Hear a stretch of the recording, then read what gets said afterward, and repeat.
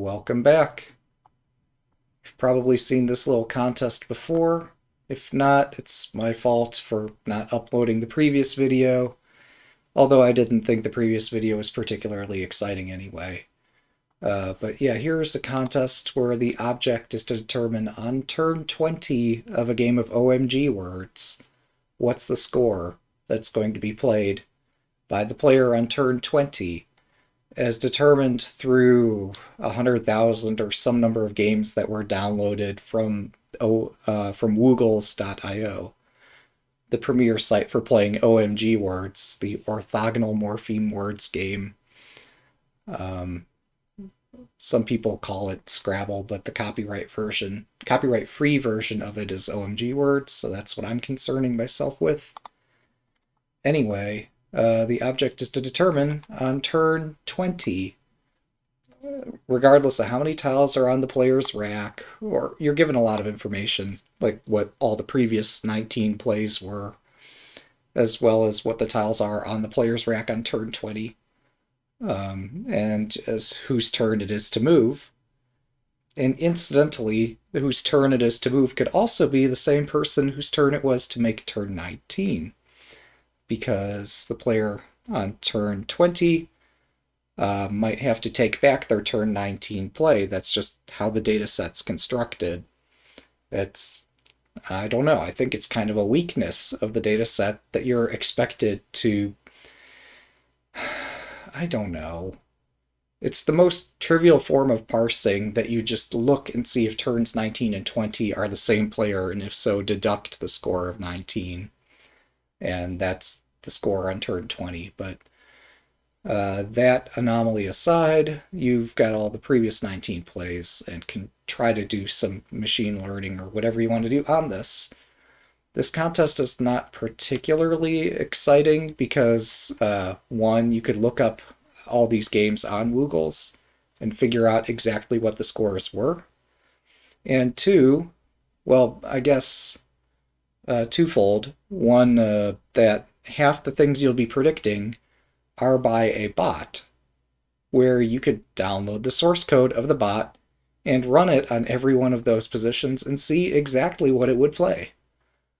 And so based on what it would play, you could count up the score for that turn, and that would be your prediction. But two, even in cases where turn 20 isn't played by a bot, humans will select most of the time from valid plays. So it's up to you to figure out what the valid plays are. And for that, you need to construct the board and have a dictionary available. And it's not the most interesting problem.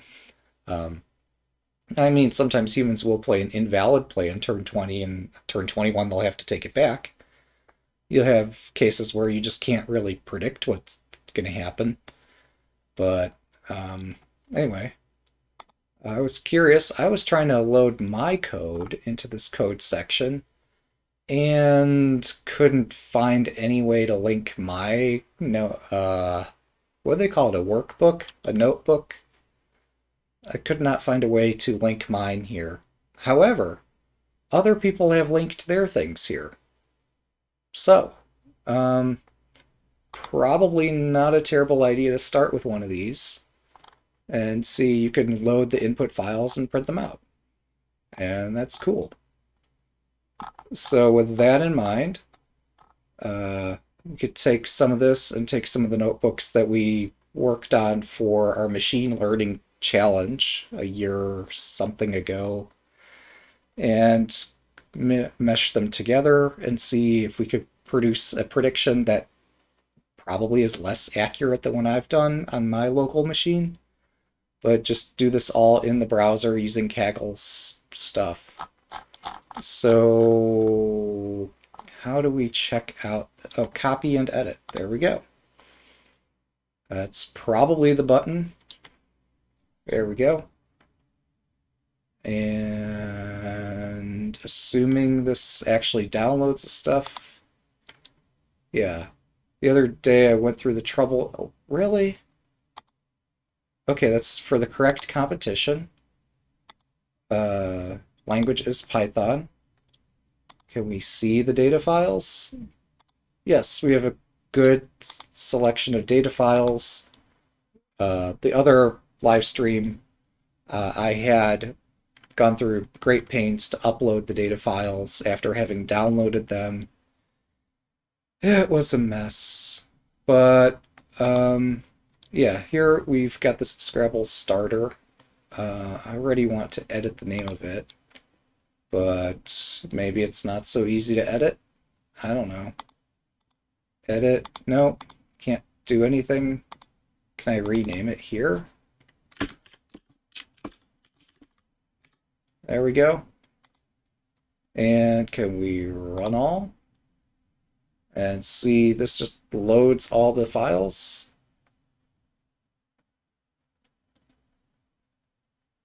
I assume this runs in the browser. I assume that, like, this Kaggle website doesn't have an infinitude of resources just readily available. So we'll see whether or not this does anything. Session started. All right, and we see here's all the files and captions with them. Oh, okay, so beyond there's a second code cell, and I just didn't pay any attention. Here's code cell 1, result 1. Code cell 2, test. Okay. So, oh, I see.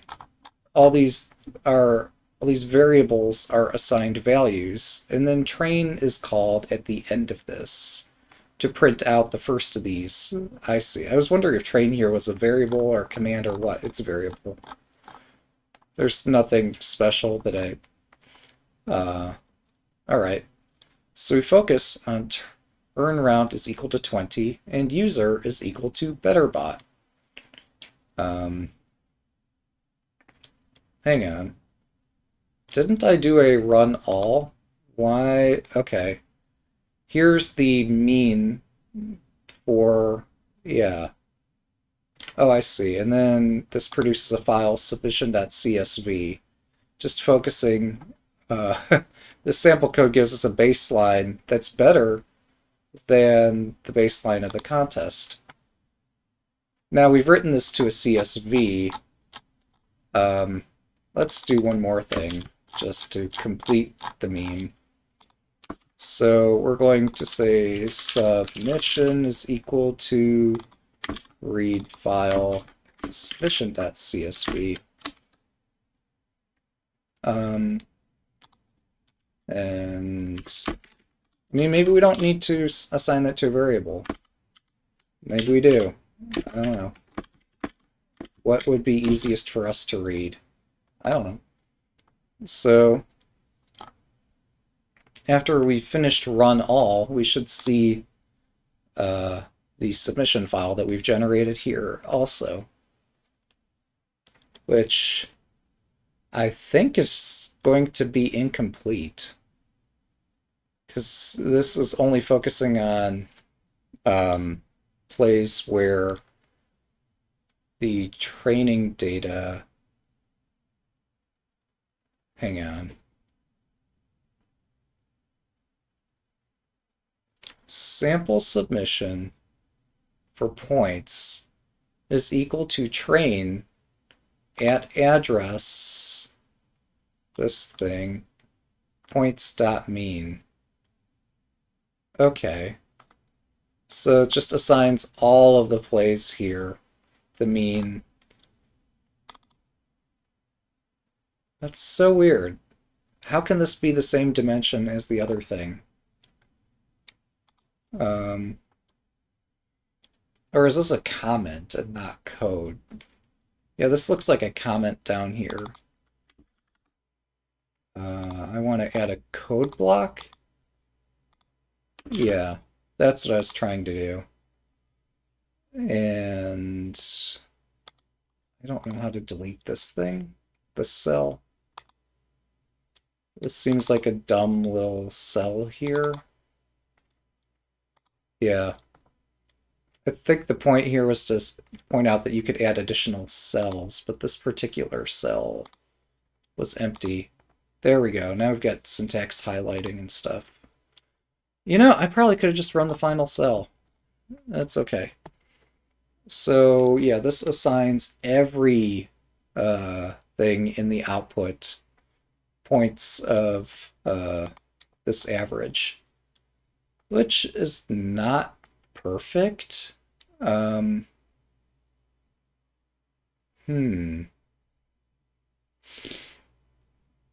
So yeah, there's a better way to do this. Wait, no, okay, I'm sorry. Game ID and points are established here. There's not an obvious way to reference game IDs by player name. So here's, let me go back up here. Train is equal to training data, test is equal to test data. Which does not include, no, it does include whose turn it is. Yeah. So we need to reference the test data to find on turn 20 whose play is it. So that's the dilemma. Now this has game ID 25924, which is here. There we go.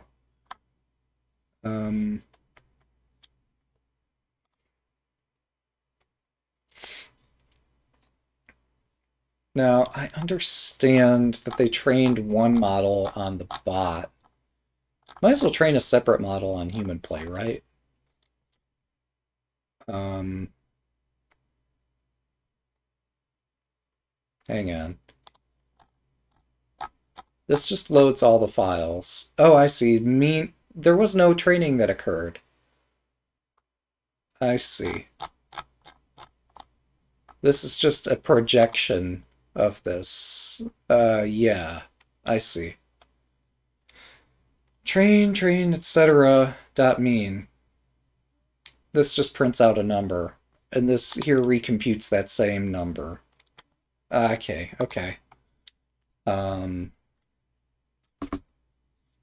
So,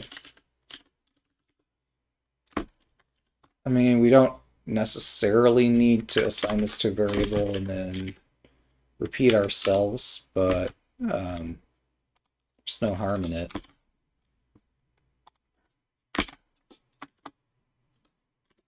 So what we need to do now is figure out how to iterate over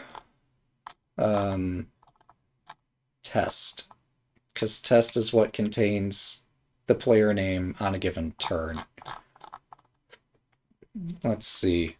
For oh wait, isn't there a variable already called game?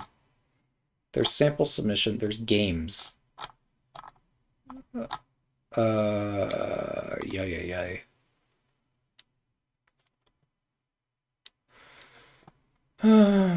That's fine. I guess turn is the unit that we're talking about in the train and test file, so let's focus on turn. For turn in test, if what's our column name? What's our column name? Turn underscore number is equal to 20. Then, and the better bot is the name. Okay.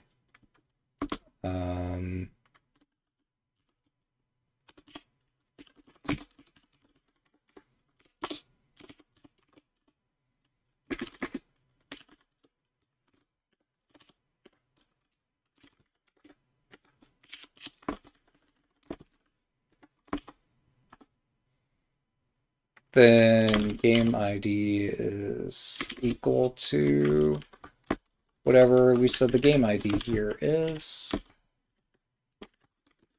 I think it's game.id. No, it's game underscore ID probably. Sample submission at oh, hang on. This is where things get ugly.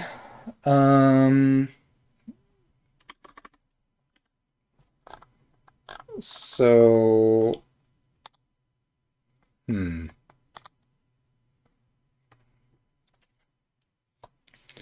this gets so ugly. All right. So, let's see. Guess is equal to this. Guess game ID is equal to... Well, no, I'm sorry.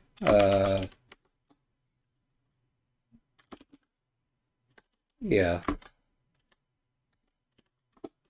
Game bot.append. Let's see. Game ID. Actually, we could do better. So we could produce a map here. So if the turn number is equal to 20, we could, let's see, name at turn game ID is equal to turn name.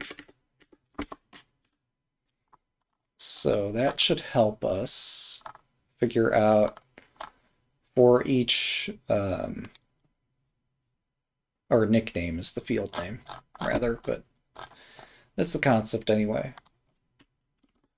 There we go. I'm in the wrong category in this service, am I not? Yeah, let's do it this way. Put the game category as software development.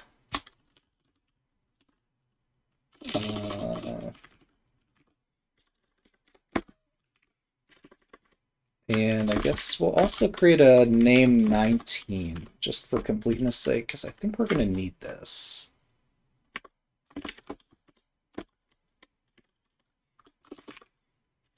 So there we go.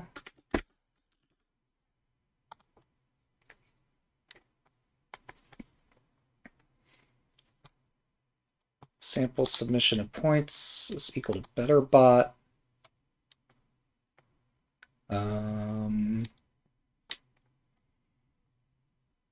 Oh, right. So the next thing we wanted to do is for turn in sample submission. And really, I think we could rename this to submission.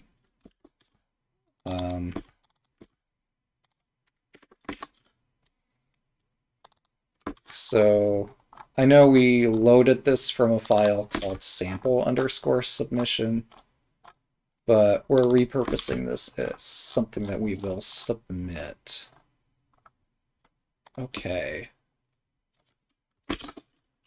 If name, I'm sorry, yeah, if name 20 at address of submission is equal to BetterBot. There we go. Let's see.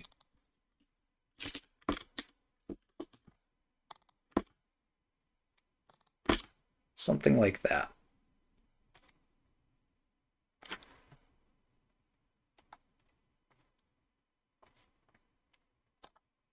Let's see, have I broken anything in some... Oh, right. Game ID is our link. Have I broken anything else? Yes. String indexes must be integers. String indices must be integers. What does this mean?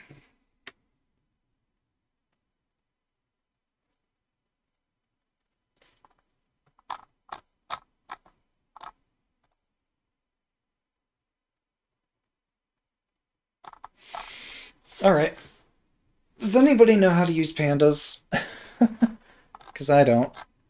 We're gonna have to look up a guide, I guess. Oh wait, no. Here, this is comparable to 20. So this is comparable to 19, this is comparable to 20. Yeah, there we go. Does this run now? No? Oh, turn here is a string. How is turn a string? How do I iterate over the rows in test? Let's see.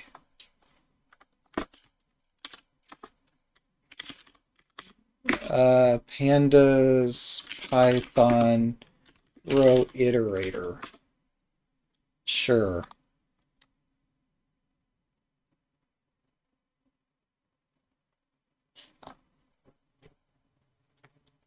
Iter rows or rows?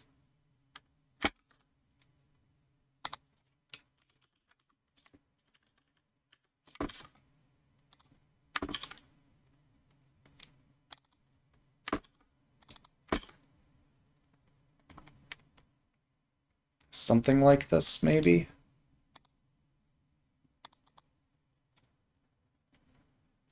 Data frame has no attribute rows. All right.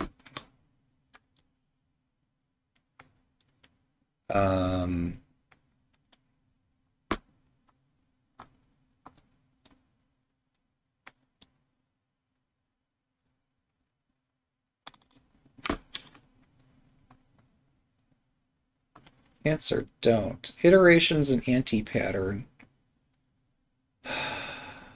Yeah.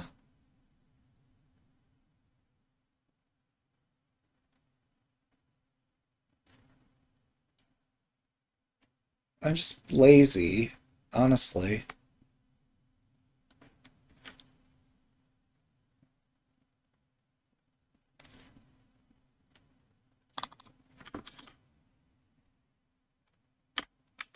I don't care about performance in this case. I really don't. In many cases, with many things, you would strongly care about performance. Tuple slices must be integers or slices, not stir. Or indexes in a tuple. Well, I mean, I do know how to extract the turn number from the tuple, probably.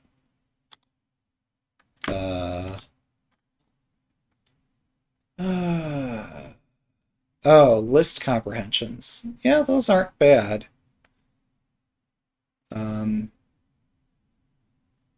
Oh, okay, so that's fine.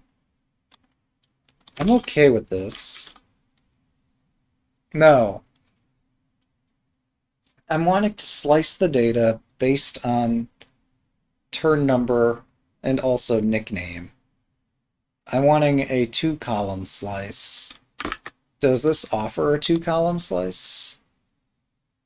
Yes, it does.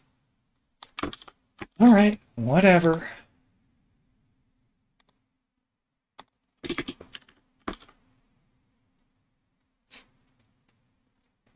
Oh, goodness. I can't believe this can't possibly be the best way to do this. Oh, but I also need the game ID. This is unwieldy.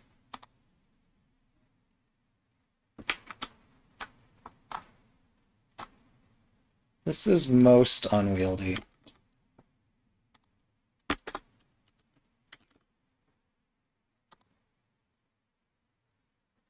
Alright.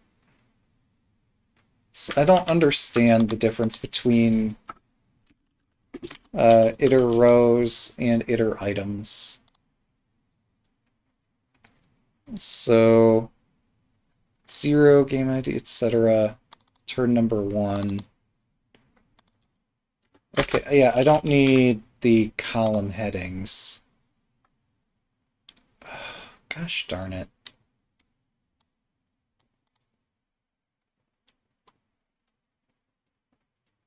So I have to study pandas to be able to use pandas.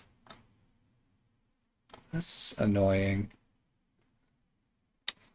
I want the projection that is the game ID and the nickname from the data frame where turn number is equal to 20. I know how to do this in SQL.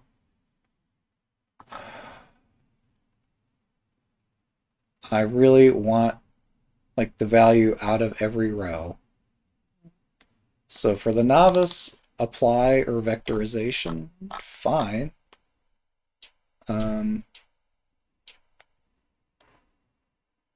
Oh, iterating over multiple columns of the same data type. You could do it this way. Or of differing data type. Oh, you could zip more than 2 things together. I didn't know Python had zip with multiple, but they're saying use apply for novices. I'm entirely fine with that, but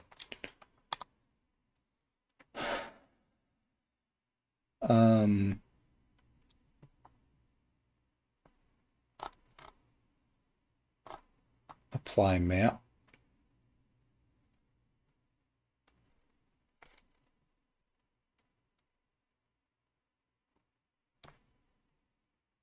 So this takes a function and runs it across the elements. It's not exactly what I'm looking for. Apply map is kind of cool. It sounds nice. Element-wise to a function. Oh. But that's not it either. I'm not wanting this. I'm wanting to take from the row what is the mapping of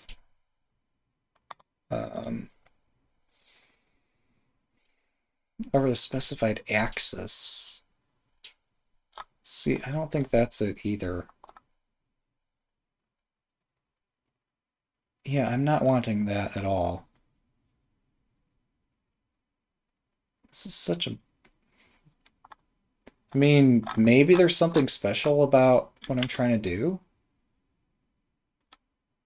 I'm not, to my knowledge, trying to do anything tricky.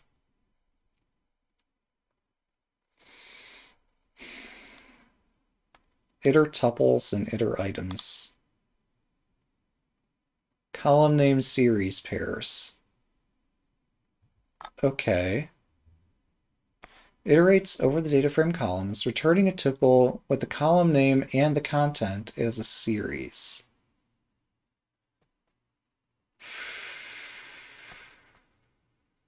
Oh, named tuples? That's not terrifying. I'm okay with that. Iterate over the frame rows as index, comma, series pairs.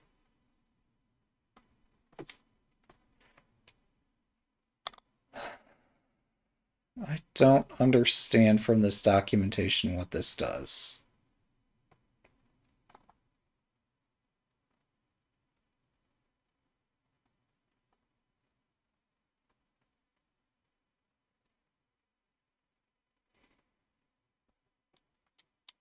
Okay, so index is equal to dog, legs is 4, wings is 0. Index is equal to hawk, legs is... So by setting the index parameter to false, you could remove the index as the first element of the tuple.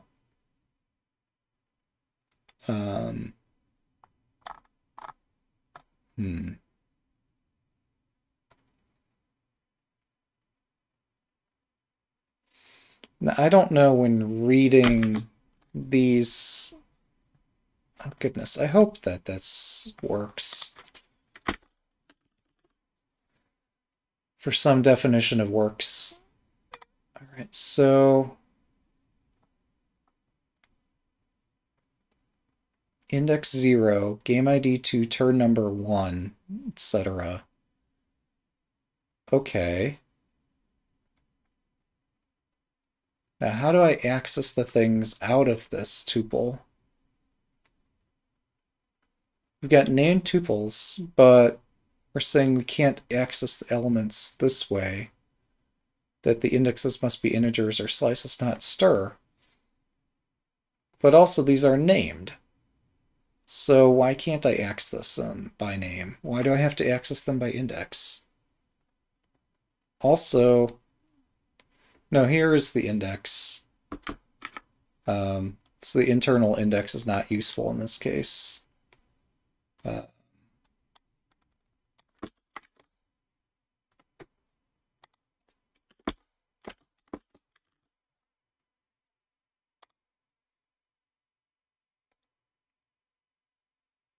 Okay. So turn...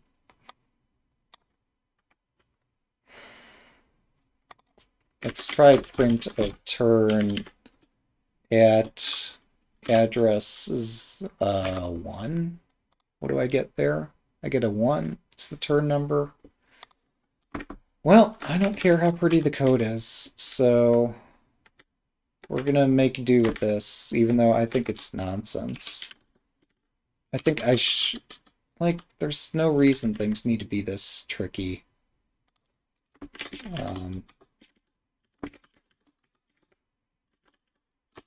This is so error prone. Oh, right. elif turn. So if the ordering of columns in the spreadsheet changes, all this code breaks.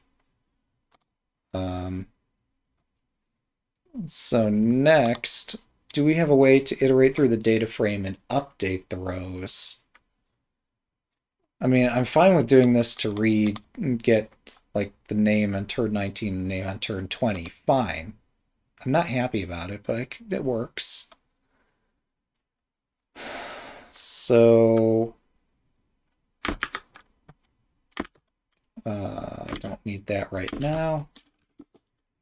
And update row by condition, really.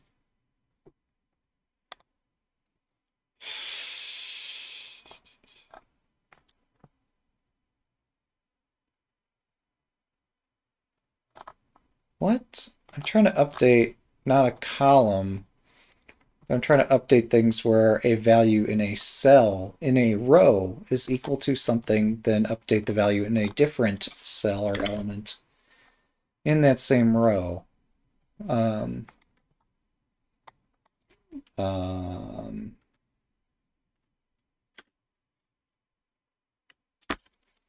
Modify row by condition. So this is an obsession over columns, and that's not useful. Loc to... Okay, I guess this is the way to do it.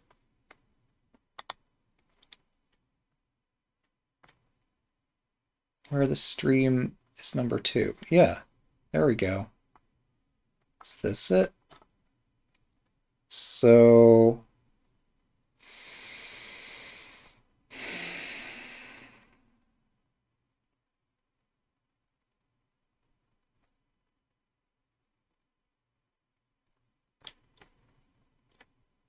I'm so confused. Oh. Hang on.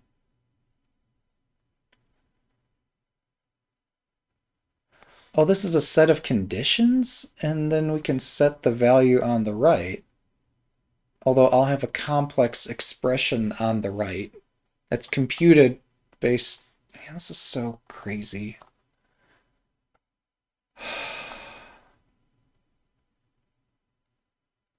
Why? Good God. How does anybody use this library to do non-trivial things?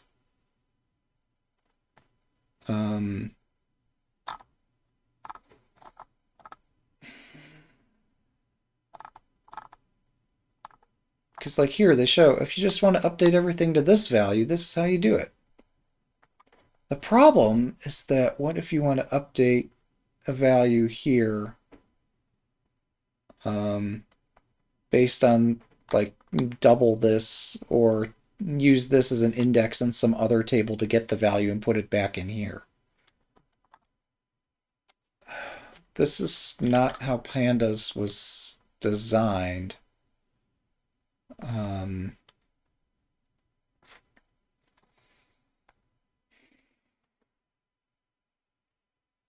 Do I need to like make a completely new data frame?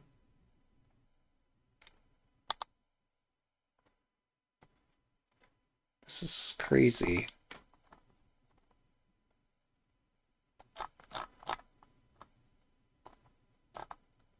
I get that there are reasons to write functional programming, but like this forces the paradigm on you. I hope we find this. No, we don't find it. Well, okay, actually, this is going to be painful as hell, but it's okay.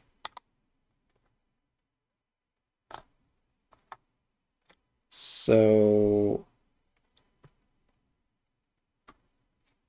trying to think about this.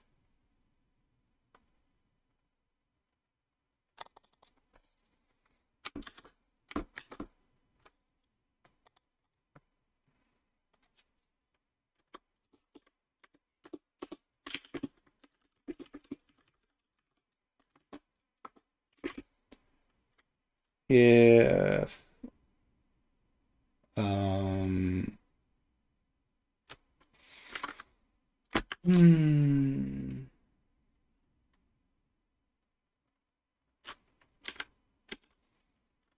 turn, wait, hang on. Name 20 at address. Oh, actually, it should be game ID.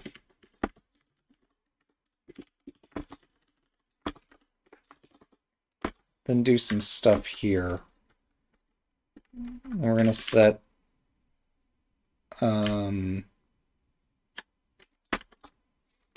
submission at this location.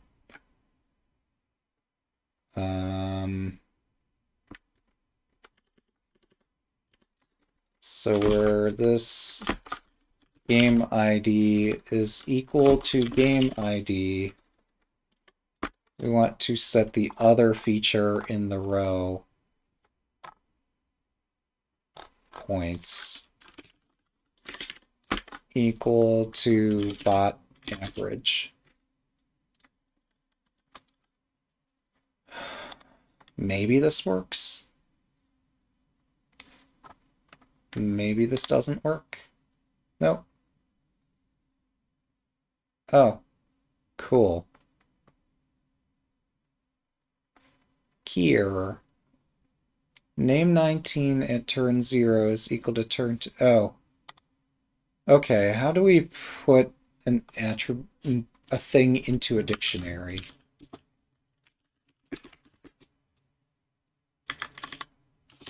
Do we have to use append for that?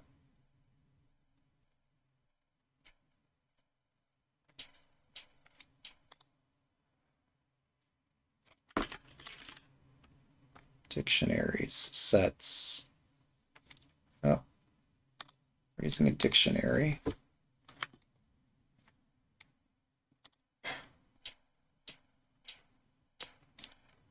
So I thought I could just put a thing into the dictionary like this. I was certain I could, but it failed. Something failed on my line of code. Name 19 of turn 0 double equal turn 2. Nope. Assign it the value of turn 2. My mistake. All right. Next. Key error game id. Shit.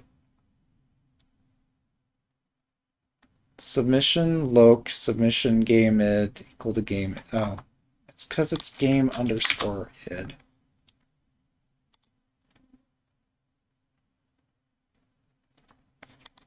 Okay. Now if we run all, does something happen? There we go. And we can discriminate between those turns that were played by a bot and those which were played by a human. And we're missing lots of entries here. This is supposed to have more than 777 rows, isn't it? No, it ends the correct value. Perhaps the dimension of this is correct. So let's save this as version 1. Sure. Advanced settings. I have no idea. Version 1. Save and run all. There we go.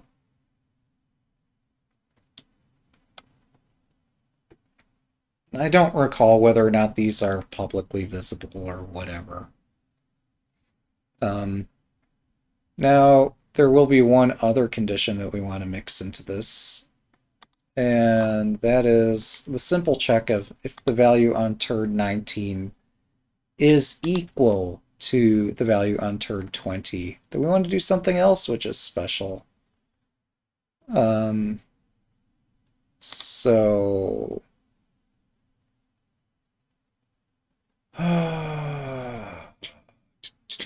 how do we get the value? Let's see.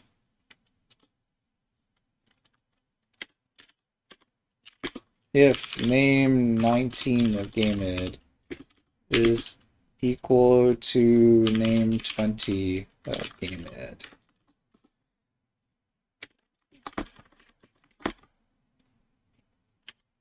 We'll set this to 0 initially, but 0 is incorrect.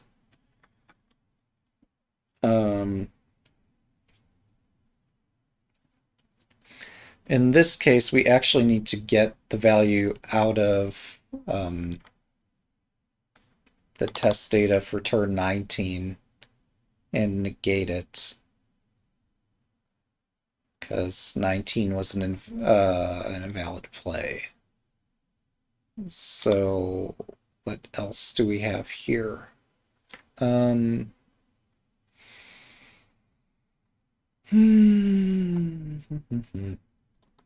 mean, we could... This is so hokey.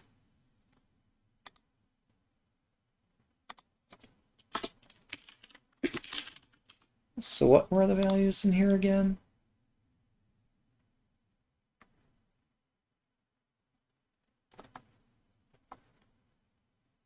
So here we have GameId, turn number, nickname, rack, location, move, points. Points is the one of interest here. So this is index, goodness, 0, 1, 2, 3, 4, 5, 6. Oh, let's stop. Stop this, please. Alt, desist, quit, cancel. Stop. Well, we fucked up. Now it's just going to run forever, and attempts to cancel execution are failing. I guess that's the sign of a good program, is that it just never ends. Alright, is there any way for me to regain control over this? Maybe if I refresh the page, it'll come back. Let's try that. Alright, I hit my refresh. Hey, yeah, let's do that. So hopefully, no, shit, cancel. Alright. Let's see. don't print turn anymore. Let's just run all without printing that. And maybe things will complete this time. There we go. So index 6.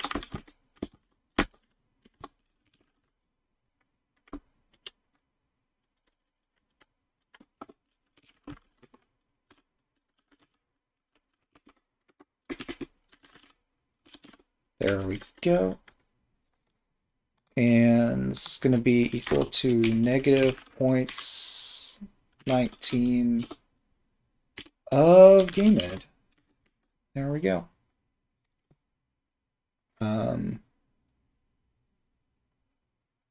Is this valid Python?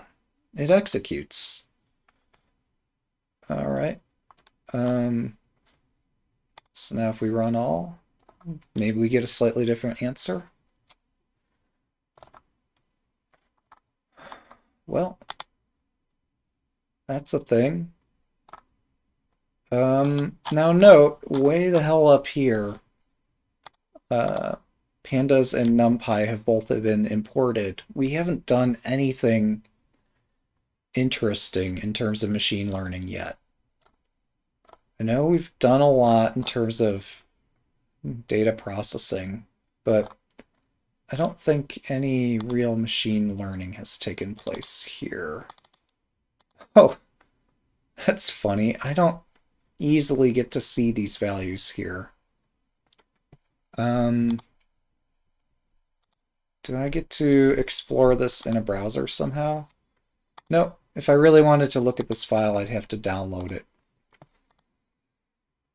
Touche, Kaggle.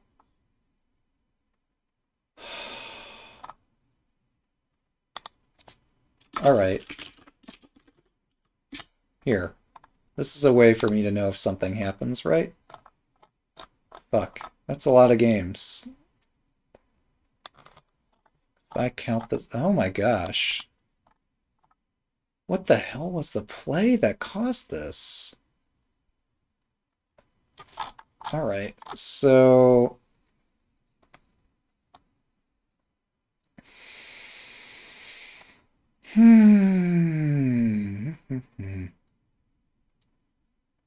Alright, so we see that the 0, 1, 2, 3, 4, 5, 6... No, just kidding, that's the index. 0, 1, 2, 3, 4, 5, 6 is the points. 5 is the move, 4 is the location, 3 is the rack. Wait, is the play not enumerated? Why is the play miss? No, here's the play. It's in column 5. It's called move, but it's actually the play. All right. I mean, I'm just a little bit skeptical, so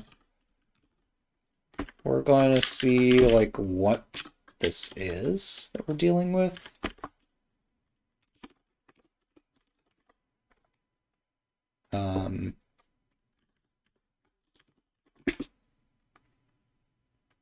Also, name 19 GameEd and name 20 GameEd, sure. Just making sure that I did this right. Yeah. That's the list of names. All right. So it's definitely not BetterBot that's making most of the invalid plays. Do some of these look like words? Yeah, these look like non-words more than they look like words. Or they could have a, even if the word is valid, like axis, perhaps it didn't fit in the spot and created in some other kind of thing. But yeah, some of these at least look dubious, so yeah, I can accept that.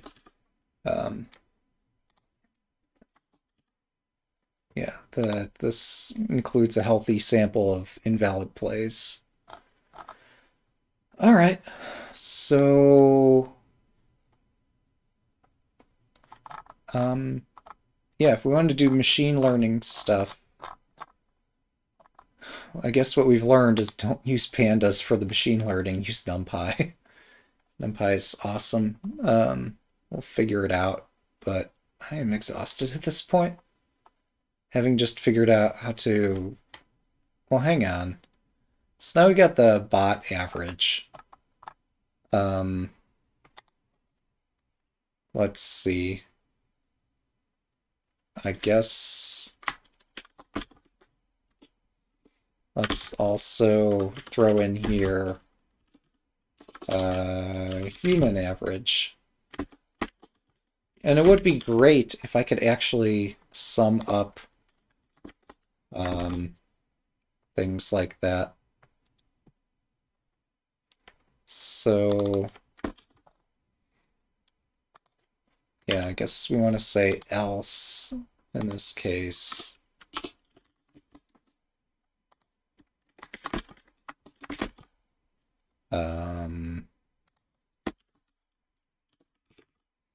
Something like this. Is this valid Python? Nope, because I didn't run this thing first. Very funny. What? Pretty sure I did define human average right here. Did I not? Am I dumb? All right. I guess only the final value in a cell. Only the final value is printed. So there we go. That's better. And then this becomes valid.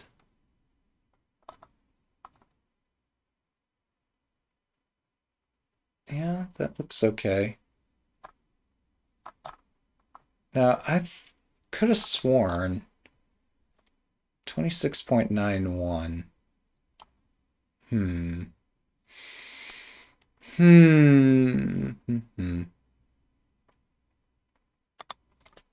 Okay, we have 27.77. Oh, hang on. I could actually compare these numbers to the numbers up here. 26.06. So this is not quite correct.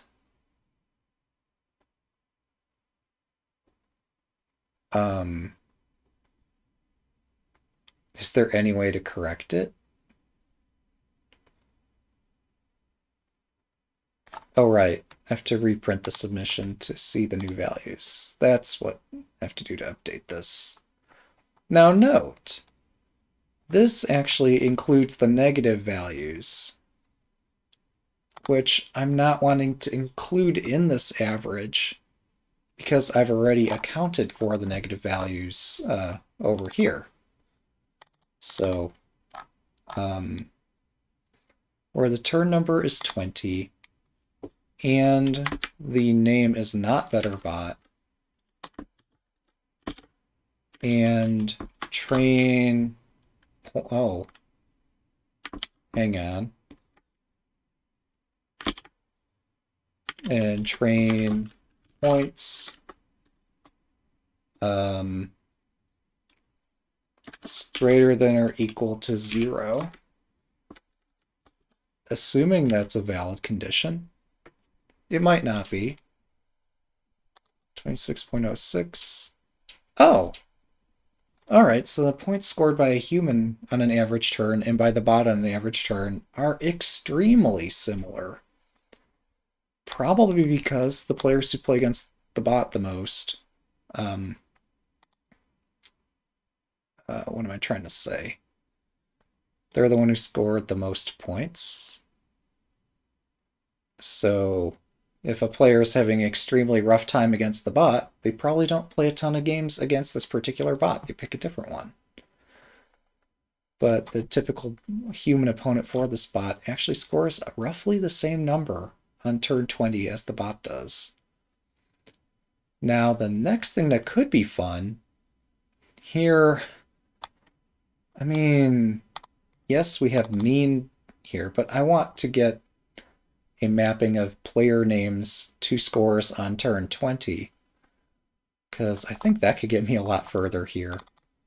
Now, some human names might not appear in the training data, so we still need this human average. But there's got to be a way with pandas to get a mapping of, or an aggregation. See, this is where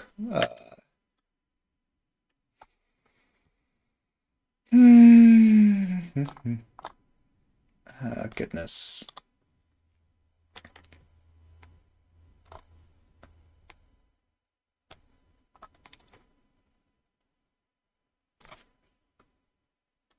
So how do we do this? Python pandas group by mean. Mean, that's what I meant to do. Compute mean of groups.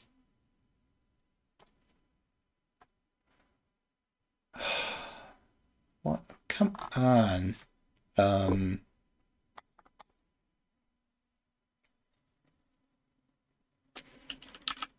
Mean by name. There's gotta be some way to do this. I appreciate the technical documentation for those who've got all day to read it. I just want something in plain English to tell me how the fuck to do this. So, yeah, now we have columns A, B, C, D. That's not what I'm trying to do. What I'm trying to do is aggregate data by player name.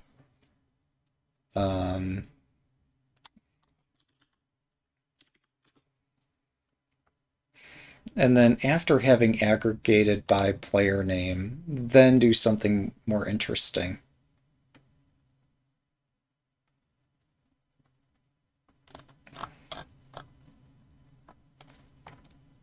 Group by animal. There we go. Let's see, I just had to find the right page in the documentation.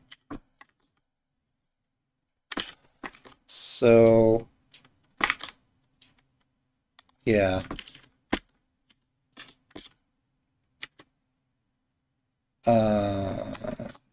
Train dot group by nickname dot mean.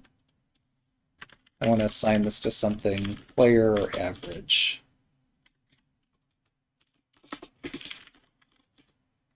So let's take a look. There we go. That's way more fun. So okay.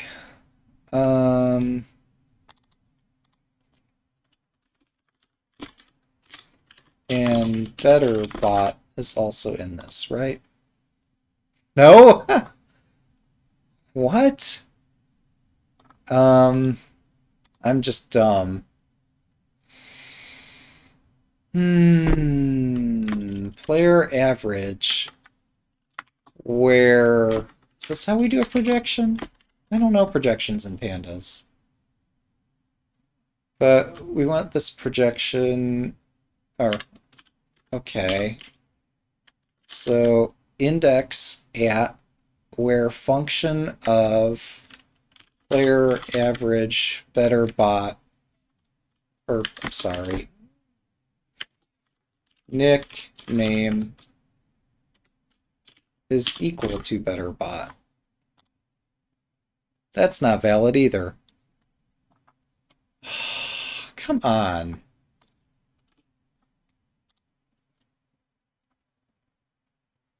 What am I missing?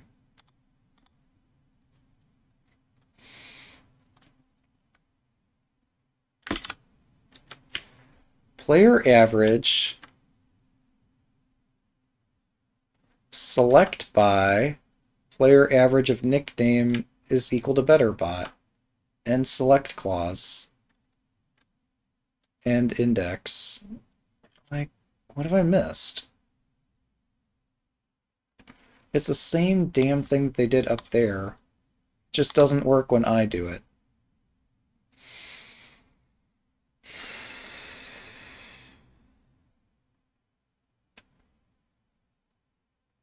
What have I missed?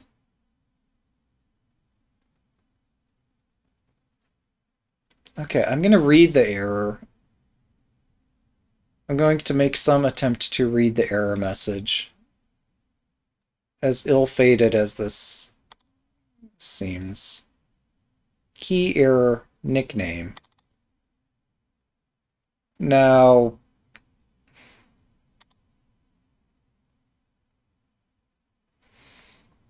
how do I identify the keys that are in this?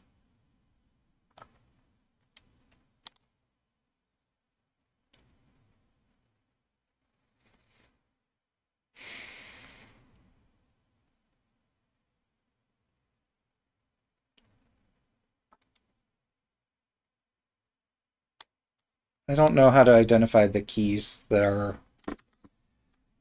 so the existing training guide that was on Kaggle had to do with NumPy, not with pandas. Uh,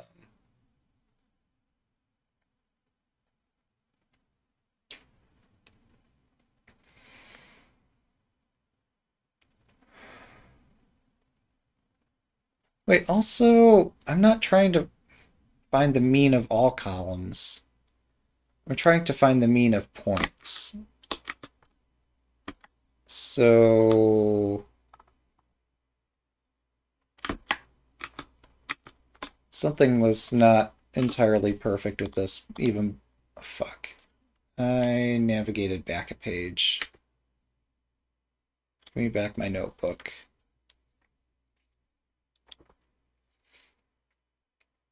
So there was something that wasn't entirely perfect about this already. In that, like, this is showing game ID average, turn number average, etc. This is not what I was looking for. Oh, hang on. So, yeah. Something like this as a selector. Okay, that's more like it. So you have a nickname, and we have points.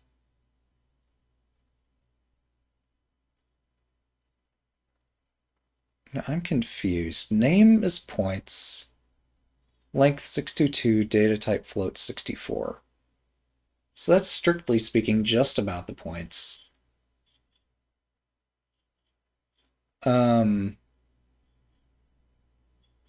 Yeah, I'm wanting the mean, but also keep the key there, because I need the key. Um,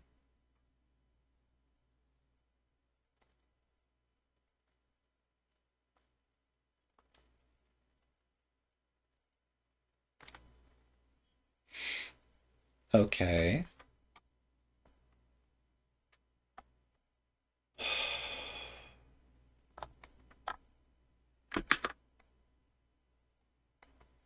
Yes, this shows the mean for each key here.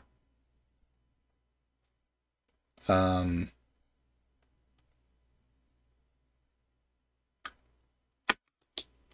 but we can see that this...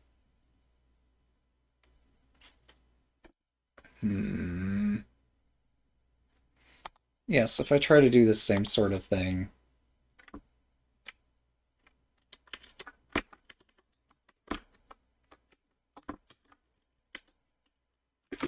but if I try to substitute in player AVG right there, and if I try to simplify this selector to have just the one criterion, this is not good anymore because nickname is lost at the point that mean is applied.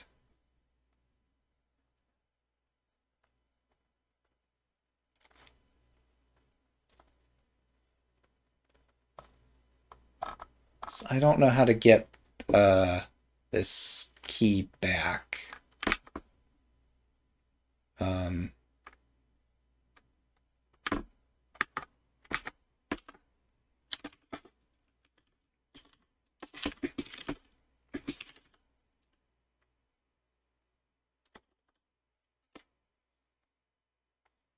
Yeah, keep the column name.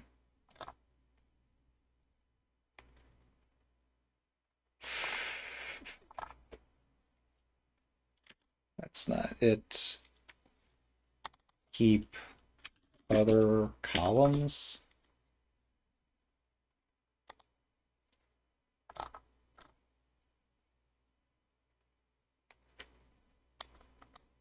Okay. You can do ag on a group. Specifies what operation should be performed on each column. Now I've done the group by name. And so... Oh, okay. Um...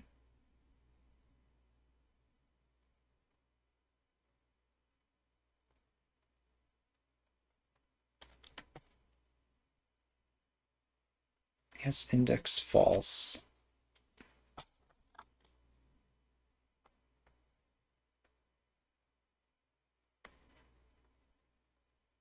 Otherwise, all the columns in the list get used in the index. Okay, we can try this. Wait, where's an example of this? Yeah, so after the columns to group by are specified, then at this point, we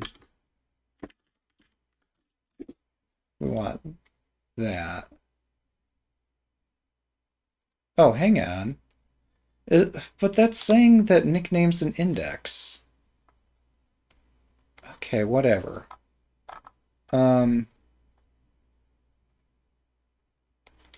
Yeah, so there's BetterBot and it's 26.60 average, which actually doesn't match up. This 26.60 is the average of all the scores, not just BetterBot's scores.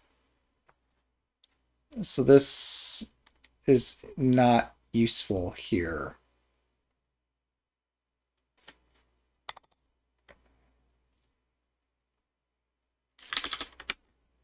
So we'll try AGG instead to see if this produces a more accurate output.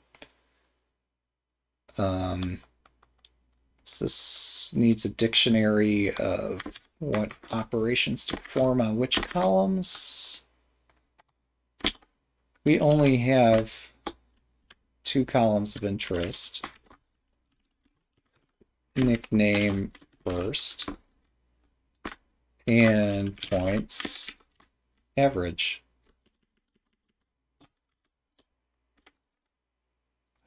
So this is not going to be good at all. Player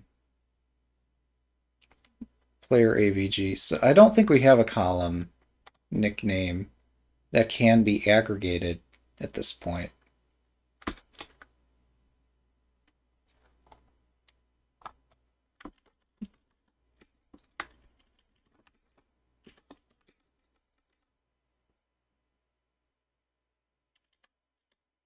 Yeah, I've severely confused myself.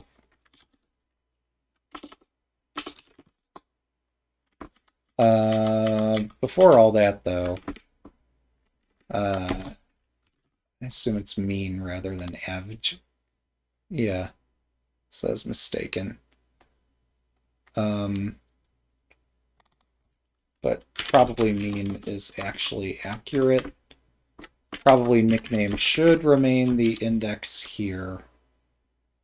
And I'm needing a way to access this as the index. All right. So still we have incorrect results. Like here I'm trying to get BetterBot's value out of this. But we know that BetterBot's... Oh. Oops. I forgot. When grouping, I needed to drop under this condition.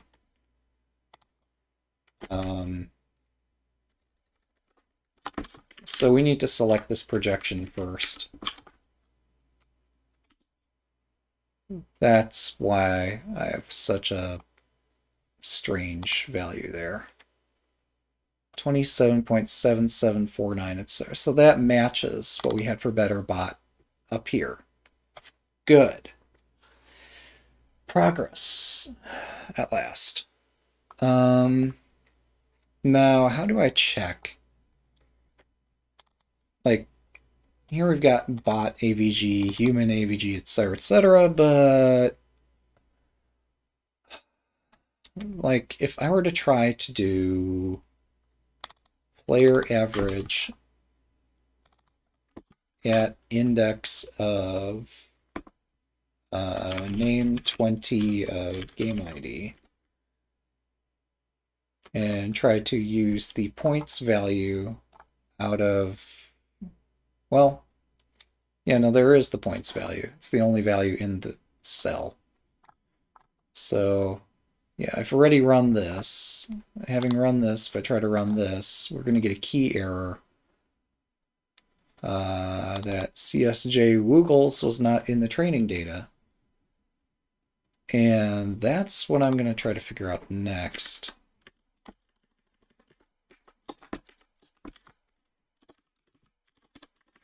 Is how do we address that particular situation? Wow, that's a lot of lookups here that I've introduced, isn't it? But that should be a really small array, or a really small map. This should execute quickly. All right, let's run all and see at the very end of this what does submission look like.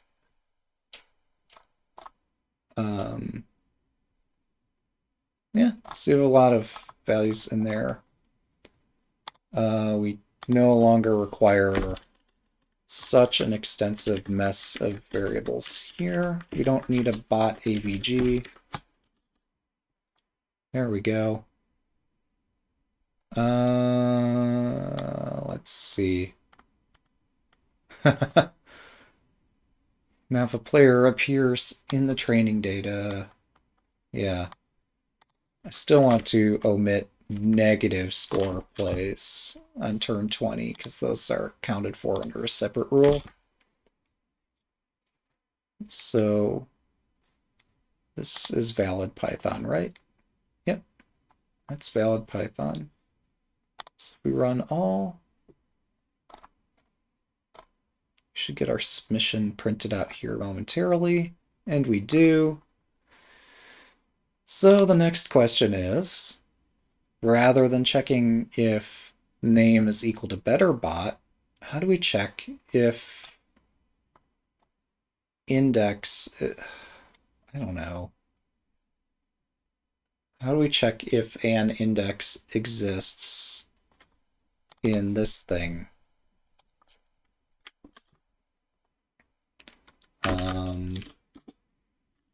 And does check if key exists.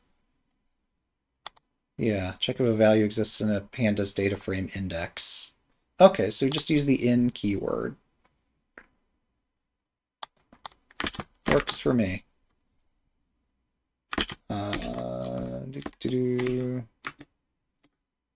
So we're going to check if this is in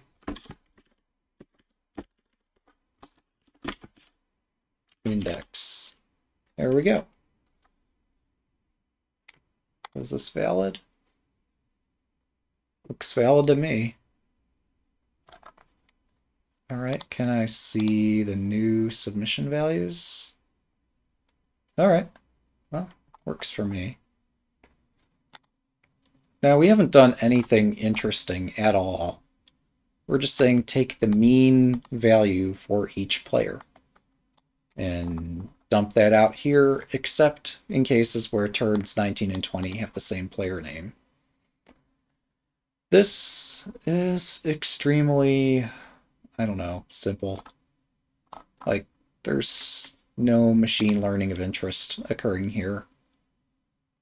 We've not had to resort to developing a non-trivial model. The only model we're using uses all of the training data and takes the mean value out of the training data, and that's what you got. Some players on turn 20 have a low mean. It is what it is.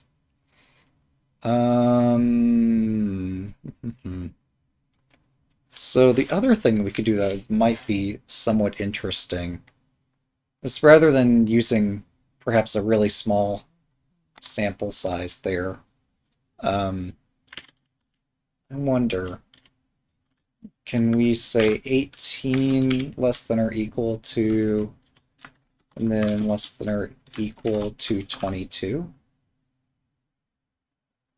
Could this be of some interest? Is this even a valid expression? In Python, you can do compound expressions this way, but this, yeah. They don't care for it that way. So rather,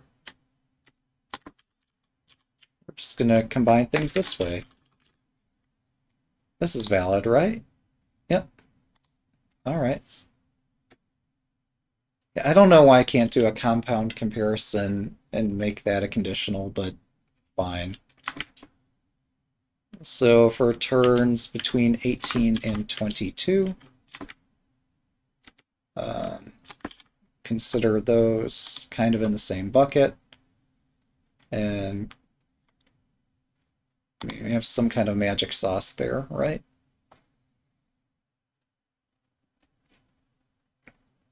Now, a question would be, like, which of these better fit the test data? I don't know. I'm not even sure that it matters too much. Oh, crap. Yeah, let's try it this way, shall we?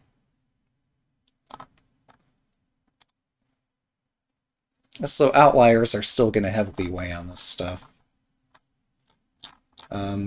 Didn't I hit the run all button? I thought I hit run all. But yeah, here we have turn number greater than or equal to 18 and less than or equal to 22. This still, like, there's some low values in here, there's some really high values in here. So based on which player was playing a game, we can make some predictions to what we think they'd score.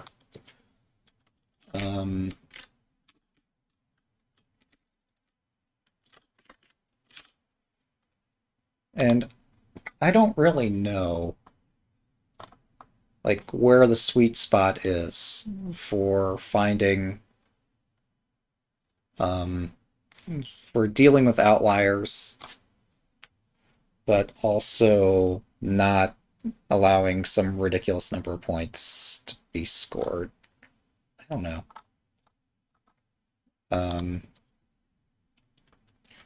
So probably between 18 and 22 is fine. If we get too far out into the game, it becomes too much of the end game. If we take place too early in the game, we're going to get too many bingos. Although, who knows where bingos will exactly happen, but still. Points 19, name 19. Okay. Yeah, so if a player doesn't appear in our training data, then it's okay.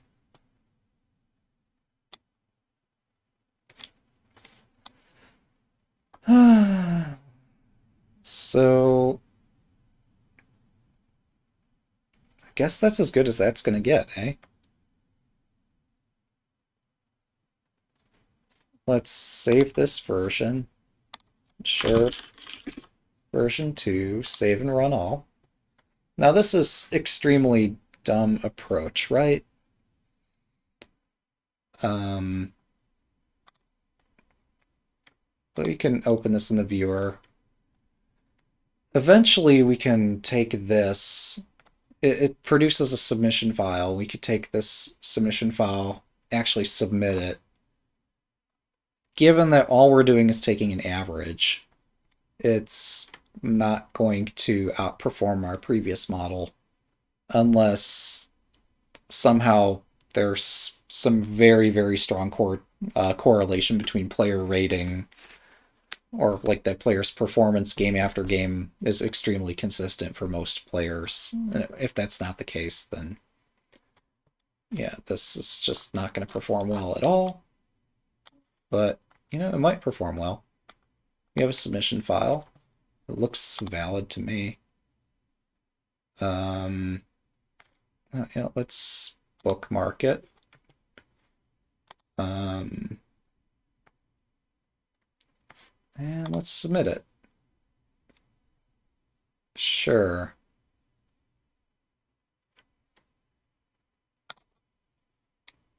All right, let's take a look, see how that sucked.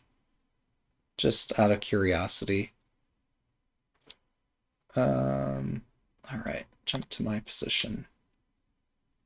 So this is, hang on. Yeah, so my latest entry scored 19.71, which actually would land you in 5th place, or 6th place here. I took this guy's trivial example, slightly expanded upon it to account for each player having a different model. Just averaged how much does a player score between turns 18 and 22. I also account for when words are having to be withdrawn from the board. And yeah, that's where we're at. My homegrown model that is closed source for now, I guess, because I don't have a good way to publish it, outperformed what we just did here. Because, yeah, the submission I just submitted, can I see my submissions? Yeah. So I had better submissions in the past here, but just using the starter, just taking the average, we got 6th place. And probably this takes 6th over all those other folks because they haven't noticed this little nuance where some player who's played a phony on turn 19, turn 20 is the removal of turn 19. You just negate 19 and there you go. That's turn 20. But yeah, that nuance aside, I don't know. To progress further, you'd probably actually need to take a look at the 30 days of machine learning Kaggle challenge, and with that 30 days of ML, make use of NumPy somehow. Load some of this data into like a random forest or some other sort of machine learning model, and from that produce, you'd have to extract many attributes out of the test data. So here we see the test data. Here's the player name on turn, the rack, the location, what the play was, and how many points it scored. And so you could actually build up a board, visualize the board, import all its features, as well as whatever features you think are of interest about the rack. And as well as whatever external data you want to load into the model too. Like if you think that a blank or an S somehow impacts the score on a turn, yeah, use that information somehow. Input all these variables into this really complex model, have the complex model produce the expected points on turn 20. That's the goal. Complex model might have to, I mean, so the thing that's kind of crazy here is that the object of this competition is to predict the points on turn 20, and that one of the players is a bot. And you could download the source code for the bot and literally run it on turn 20 for every one of these and probably get really, really close to what the bot actually scored each time. But humans might be less predictable than the bot. Maybe. Maybe not. Who knows? Um, so, yeah, we've burned an hour here looking at this together.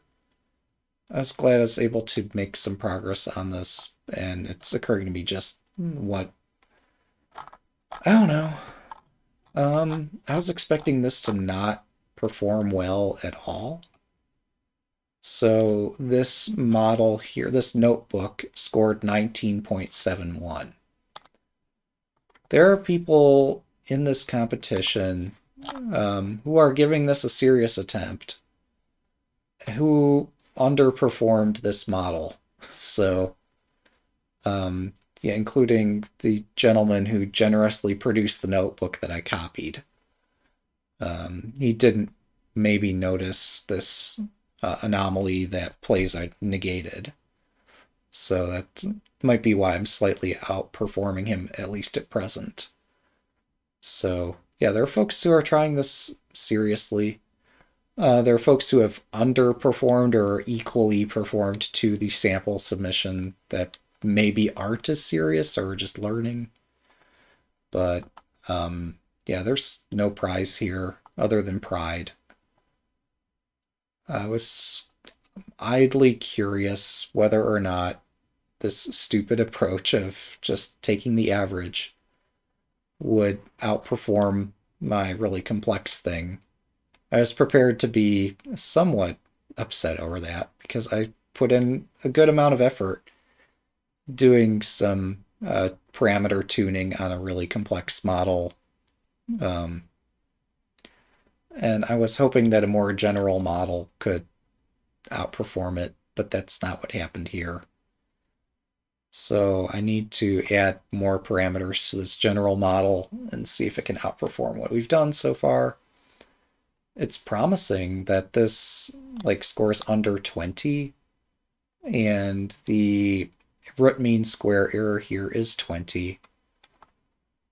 There are three possibilities what could have happened with this test that we just did. It scored 19.71. So one possibility is that it would have trounced this and like scored 18 root mean square error or less. Another possibility is what happened here, where it's similar, but in this case, it didn't quite outperform my model. And third possibility would be that just taking the average would score about the same as the dummy submission that just takes the average of everything and just says players are always going to score 28 points on turn 20. It would be amazing if that happened, but yeah, so neither spectacular thing happened here. The mediocre and predictable thing did happen. And it's slightly encouraging, but it lets me know that there's a lot of work ahead producing a complex model. And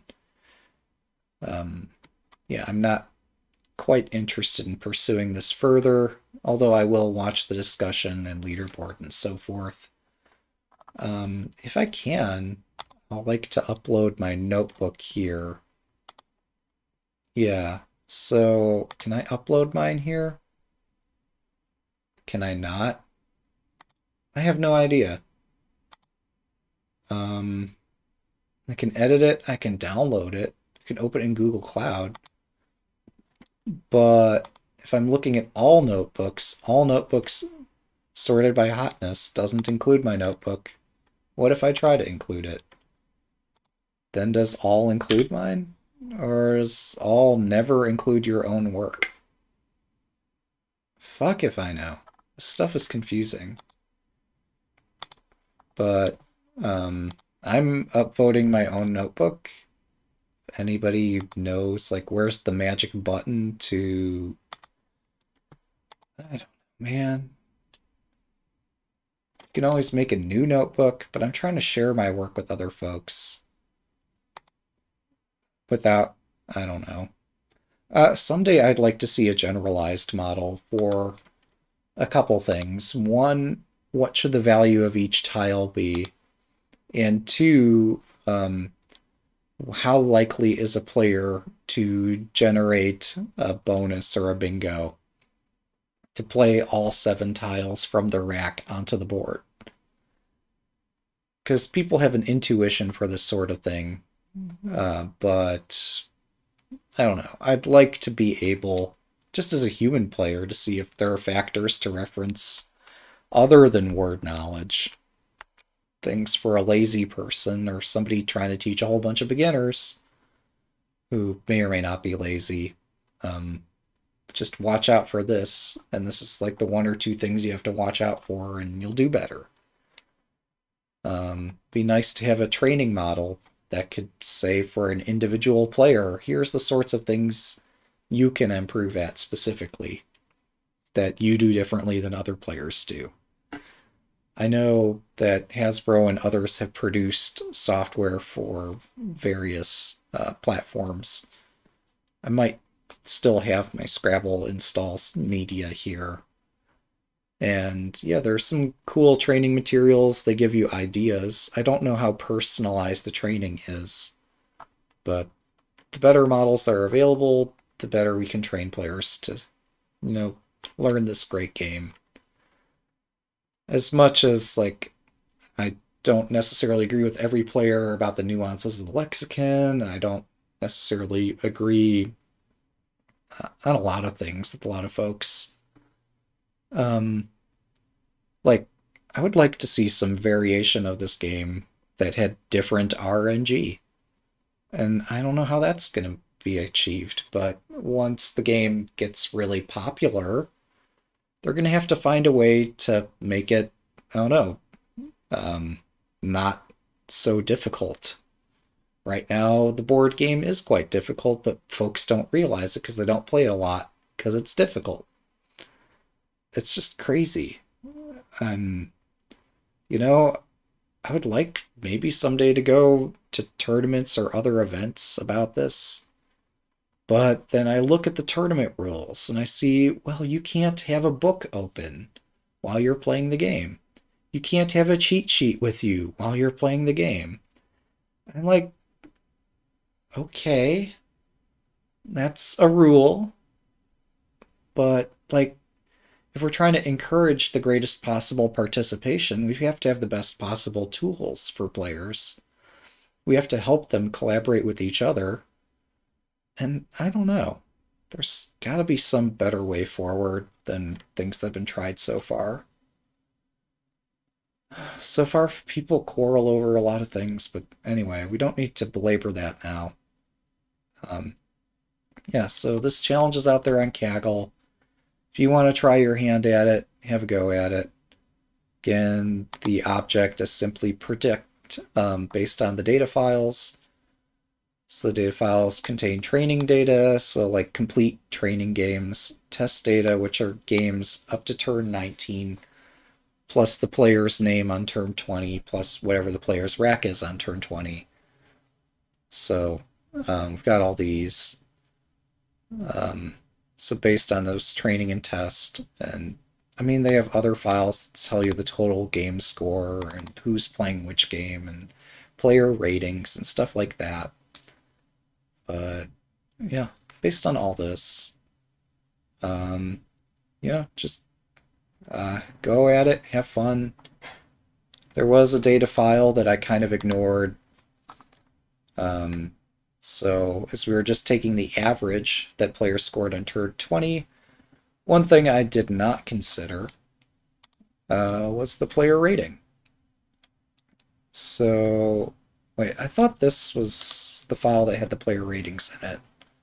It's not. Oh, that's fun. There's also a lexicon attribute here that I didn't account for either. So, I mean, yeah, if you want to... I kind of want to go in there to modify my existing starter. And within this, right now it's not broken down by lexicon. And I think I could do slightly better, couldn't I?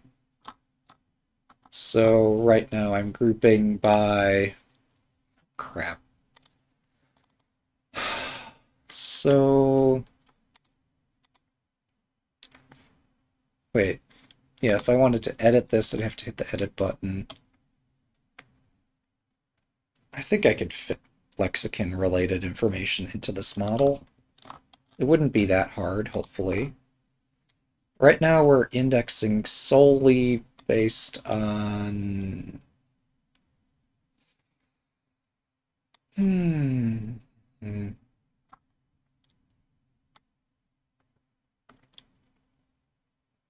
Where is my group by? Oh, here's the group by on the right.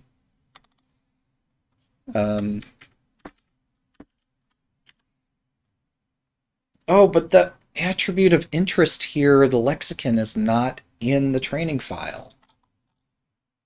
Right? You remember, we were just looking a second ago at the training file, and it just doesn't have the lexicon in it.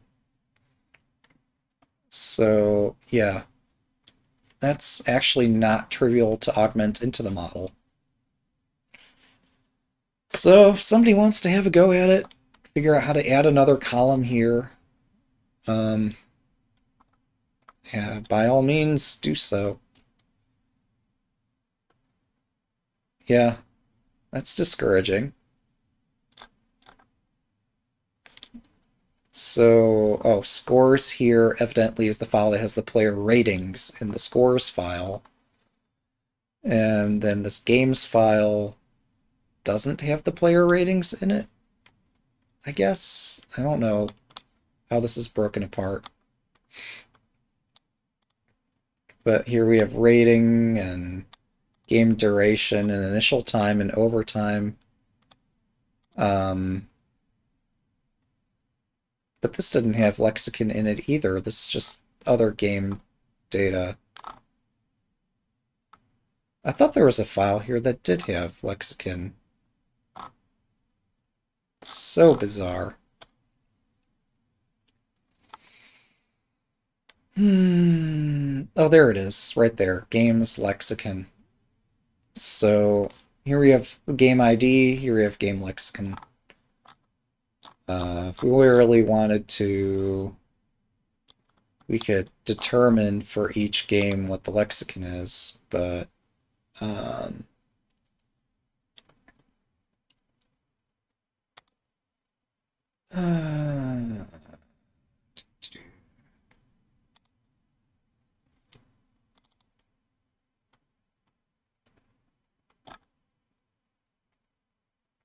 yeah, unfortunately, this model doesn't have that kind of information in it. I don't know how to augment the projection. Add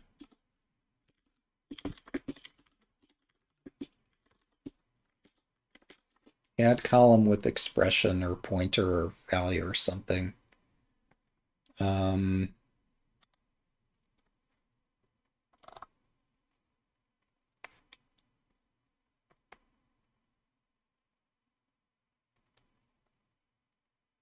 Okay, so add column with name marks. I mean, this could work. That's not terrible. Yeah. Data frame object column name is equal, then you have to give the list of all the values to add. So as long as, yeah, all these game IDs are exactly lined up. I don't think they are. But if they did line up one-to-one, oh, I'm sorry, I can easily get the list. Never mind. This is a pain in the ass, but it's doable.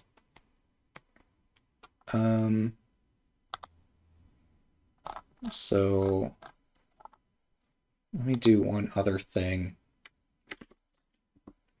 Here I'm getting, this is out of the test data, getting the names on turns 19 and 20. Yeah, that's fine.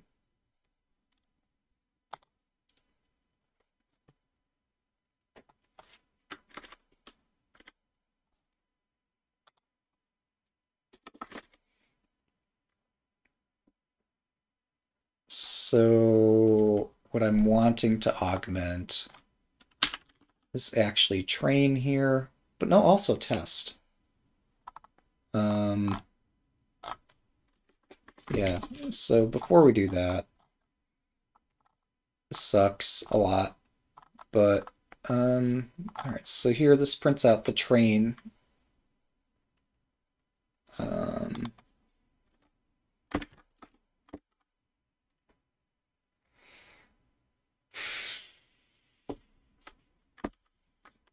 But I'm wanting to augment train here first. So here we have a notion of doing something.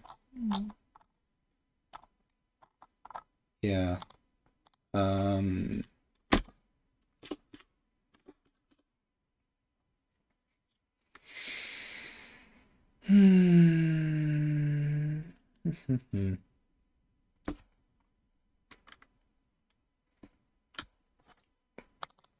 It's not out of test that we want to extract this. It's out of games.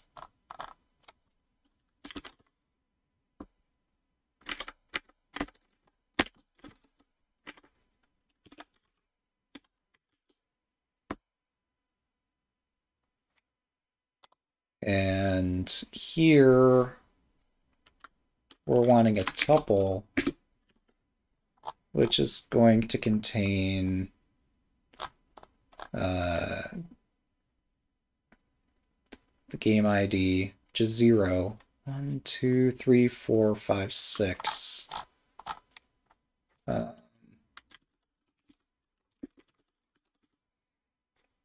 Yeah.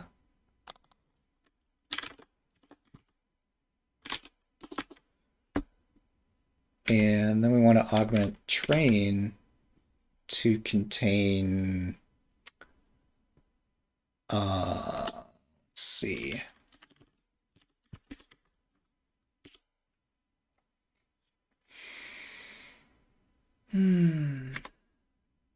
Wait, but I'm wanting to turn this into a map. So let me first see if I just run this. Is this valid?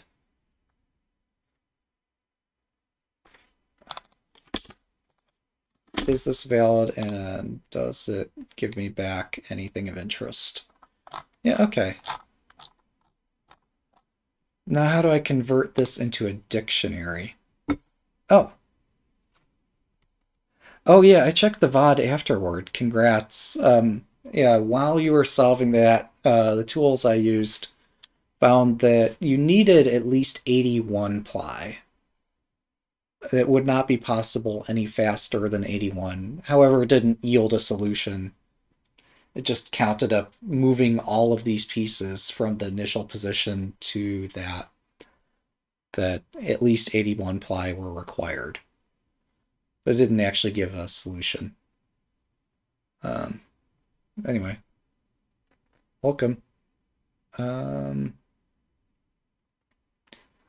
So let's see. How do I convert a list of tuples to a dictionary? Is this zip that does? No. Zip would be taking two lists and producing a list of tuples. How do I convert this list of tuples into a dictionary?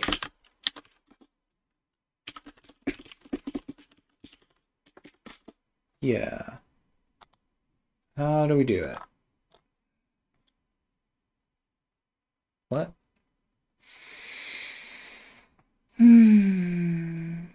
Oh. Really? I mean, that works. With the default dict, sure. Okay. Or just a normal dictionary, too. That's fine. Interesting.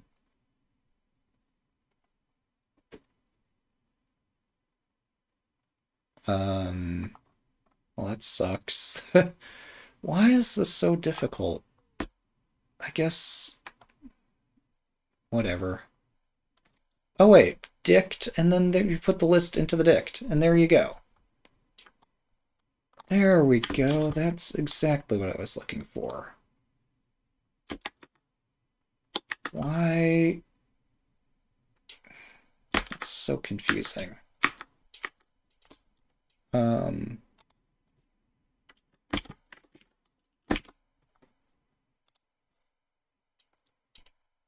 There we go. There's a dictionary. Now what we're looking to do is append to this list of training data train at column lexicon is equal to complex expression or list here. I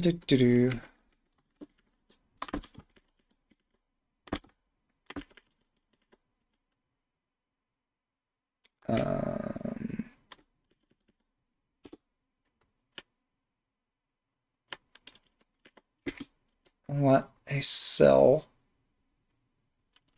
like game lexica at address game 0. And that should put the lexicon in there. That would have been too easy. That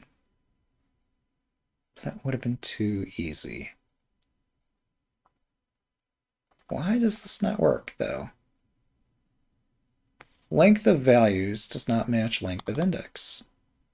Fair enough. I suppose I could print out this sort of thing. So we could see, yep.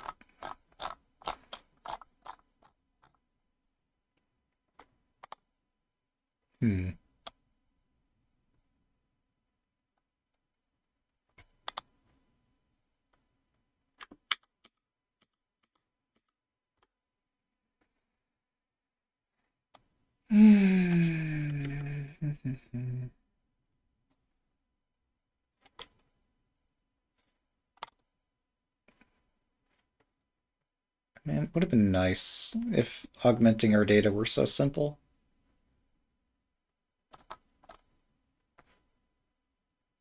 But yeah, length of values mismatch. Oh. Oh, crap. Yeah, no, I'm wanting to augment for turn in train. I don't remember where exactly inside train the game ID appears. Oh, it's at turn sub-0. Sure. Let's try that again. Yeah, so now we got the lexicon in there. That wasn't so hard. And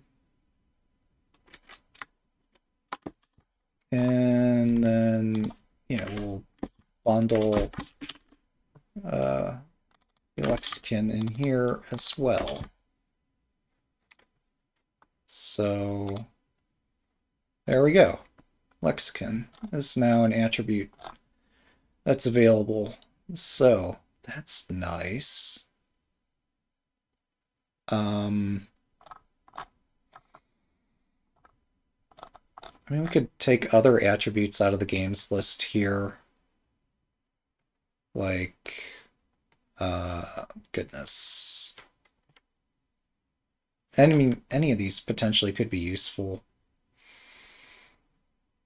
But I think lexicon's available even on those where your task is to predict the turn on score 20.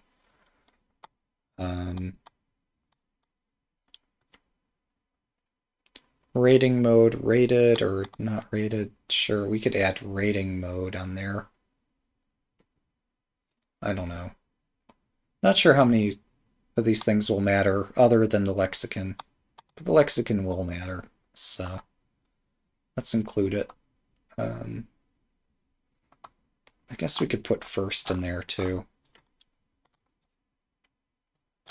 So game first is the next attribute.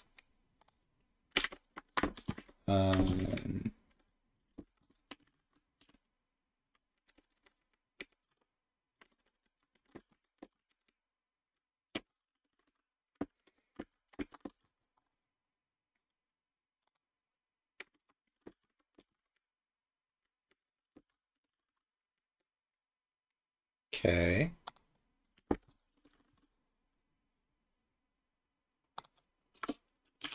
I guess instead of getting fancy, let's get unfancy and our code a little easier to read. And maybe this will be fine.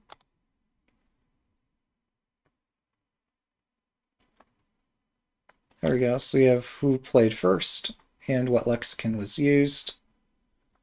Now embedded into every row of the training data. It's overkill, but good enough. It makes accessing the data easier in the case where we want to access it. So,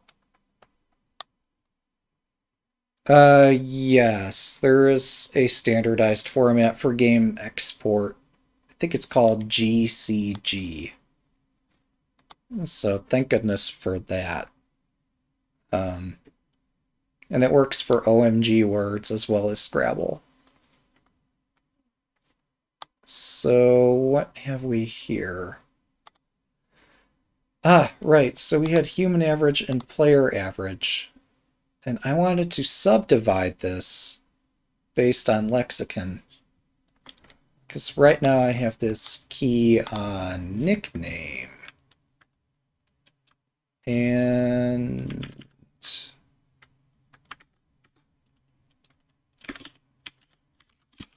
I'm not sure how this is going to function now that I group on multiple elements here.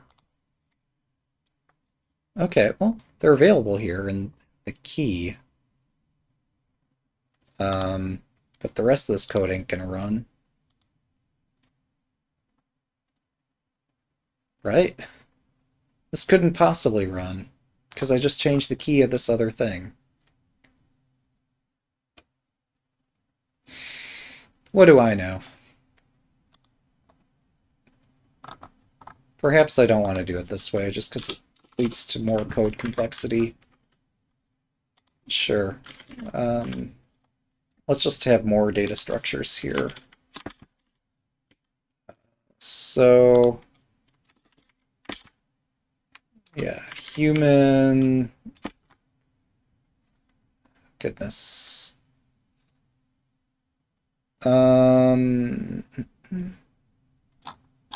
Also, I don't think I care too much about CSW 19 or which year is used in the lexicon.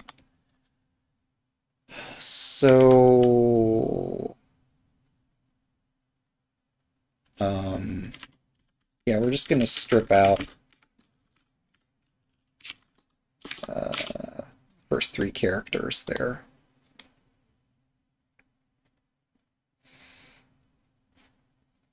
CSW, NWL. All right.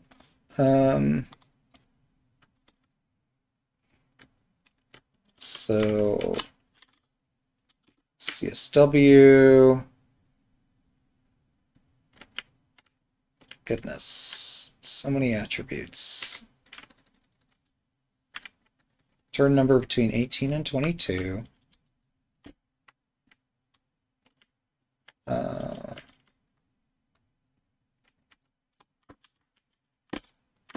And lexicon is equal to CSW, etc.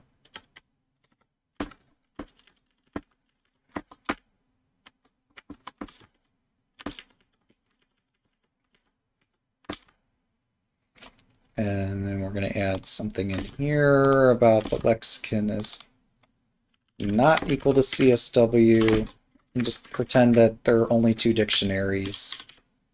There are Collins and the North American word list.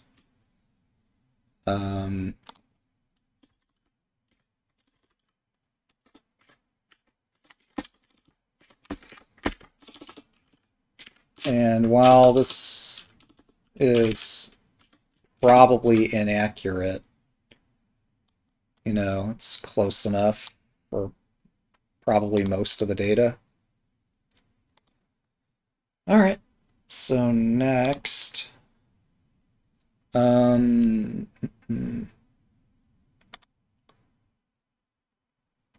so does this run? Oh, invalid syntax on line 2.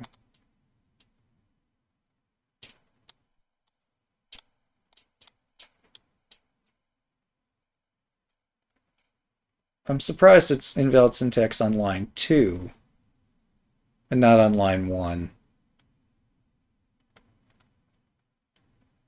Like, how did I get line 1 correct and line 2 incorrect?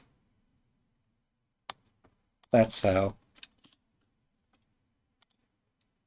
I had a typo. Human AVG CSW. Oh.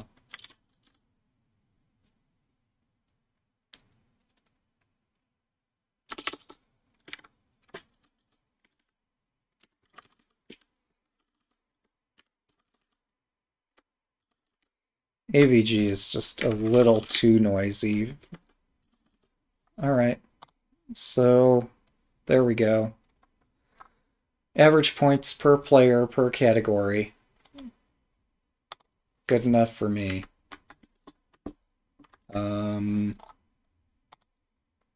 So the next deal is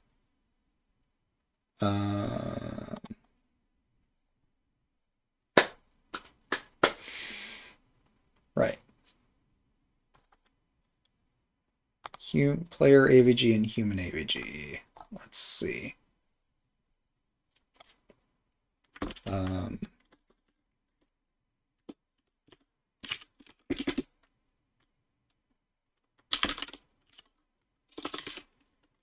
Games. Oh crap. How do I get the lexicon out of this?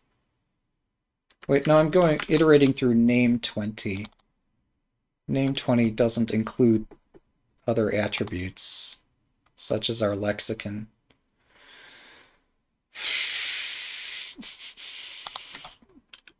All right.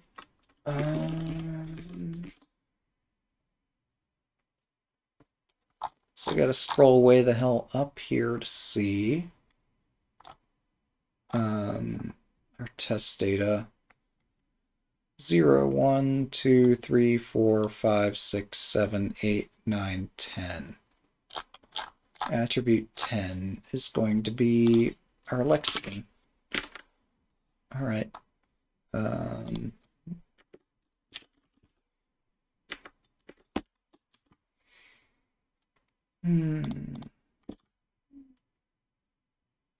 All right. So for name lexicon, first of all, name lexicon are equal to name lexicon.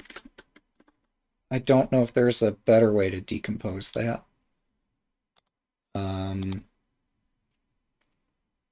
Instead of player average, it's going to be player CSW. Hang on.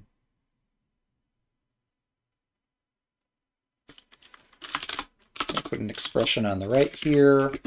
If ASD of else, some other expression, player NWL. Keep in mind, some players might choose to play CEL or some other dictionary, but let's see if lexicon is equal to CSW.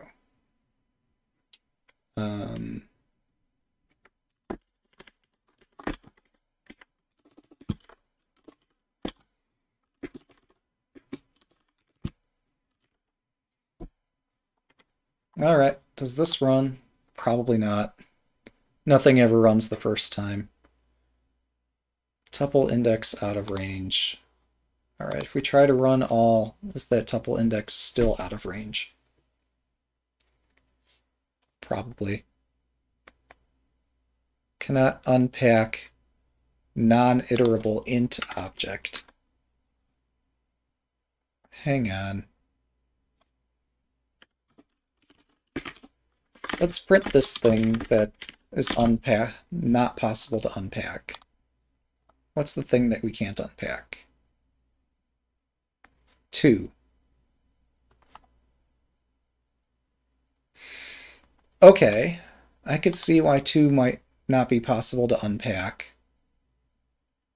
How it is that 2 made its way into here, I have no idea. But yeah, I agree that 2 is something we can't unpack.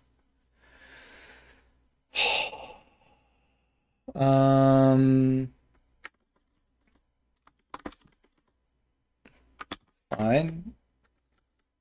We're going to change it back.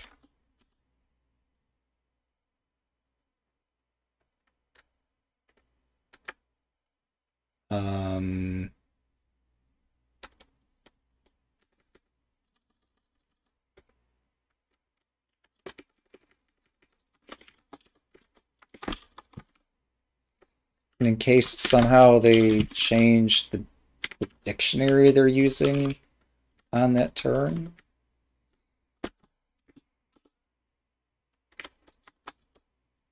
That is so weird.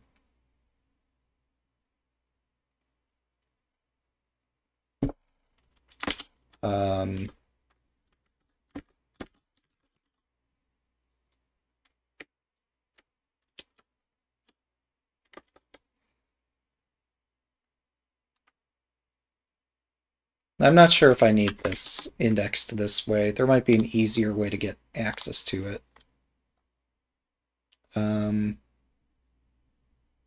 Lexicon is not defined. Oh, right.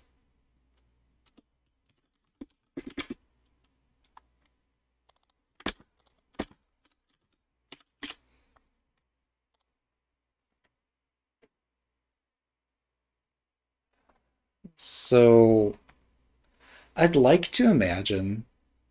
Wait, don't I already have a data structure way the hell up here? Yeah, that's a dictionary of lexica per game.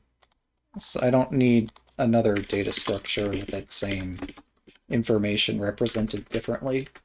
Let's try that. Run all?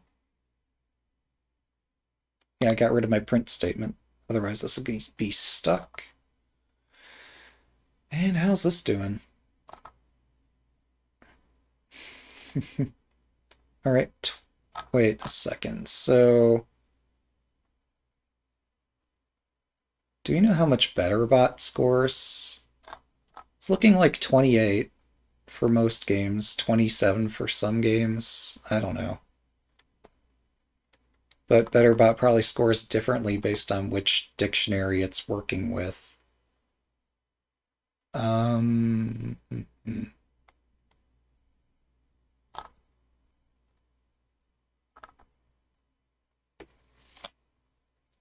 That's probably as good as we're going to get for now.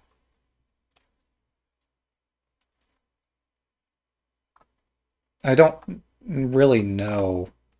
I can't see from here what lexicon was used. But, I don't know. I'm not really intending to do further coding right now, so I might as well submit my result.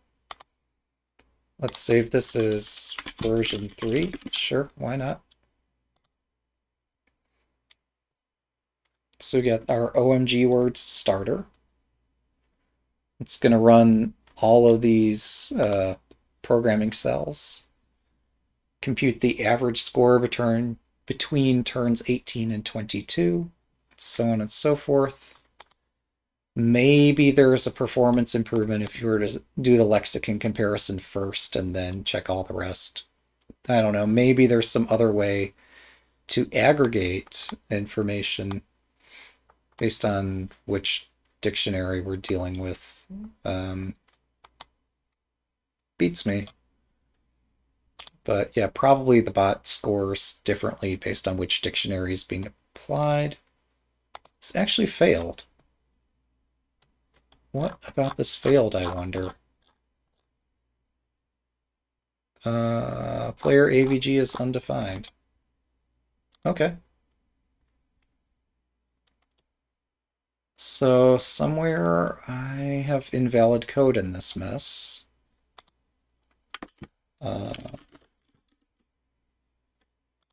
Oh, right.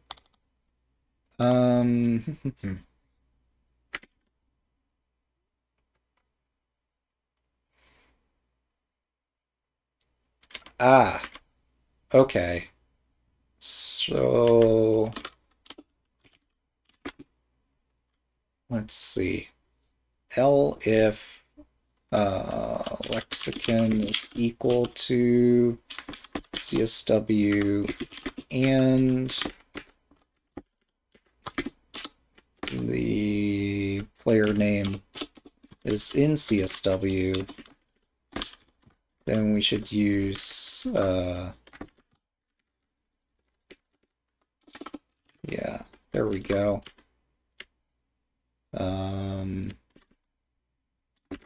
This overly complicated expression is no longer required.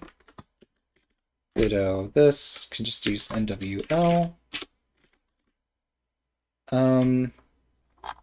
Let's see.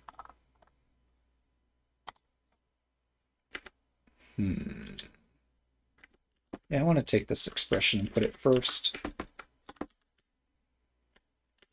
because I'm assuming things will perform better this way.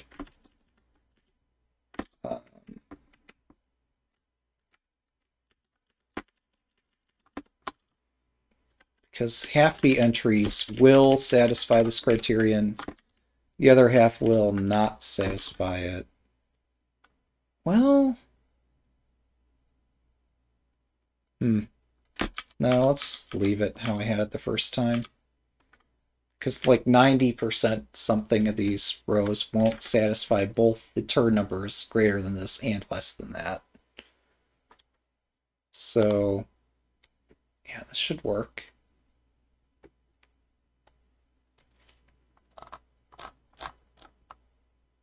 I should see a submission at the end of this.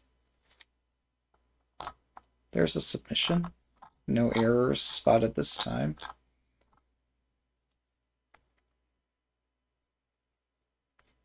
Oh my goodness. Are you kidding me? Really? Well, I'm going to copy this code block because it's the one I changed. Failed to save draft. All right, we're going to leave this tab. So, I'm not impressed. But yeah, we're going to apply our fix back over here and save it again. Run all.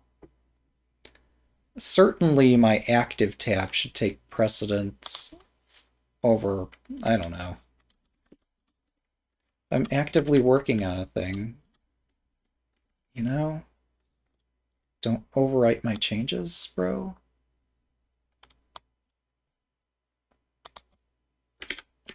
Alright. Well, good enough, I suppose. Yeah, we do have a file at the end of this. Alright. Sure. Version 4. Save and run all.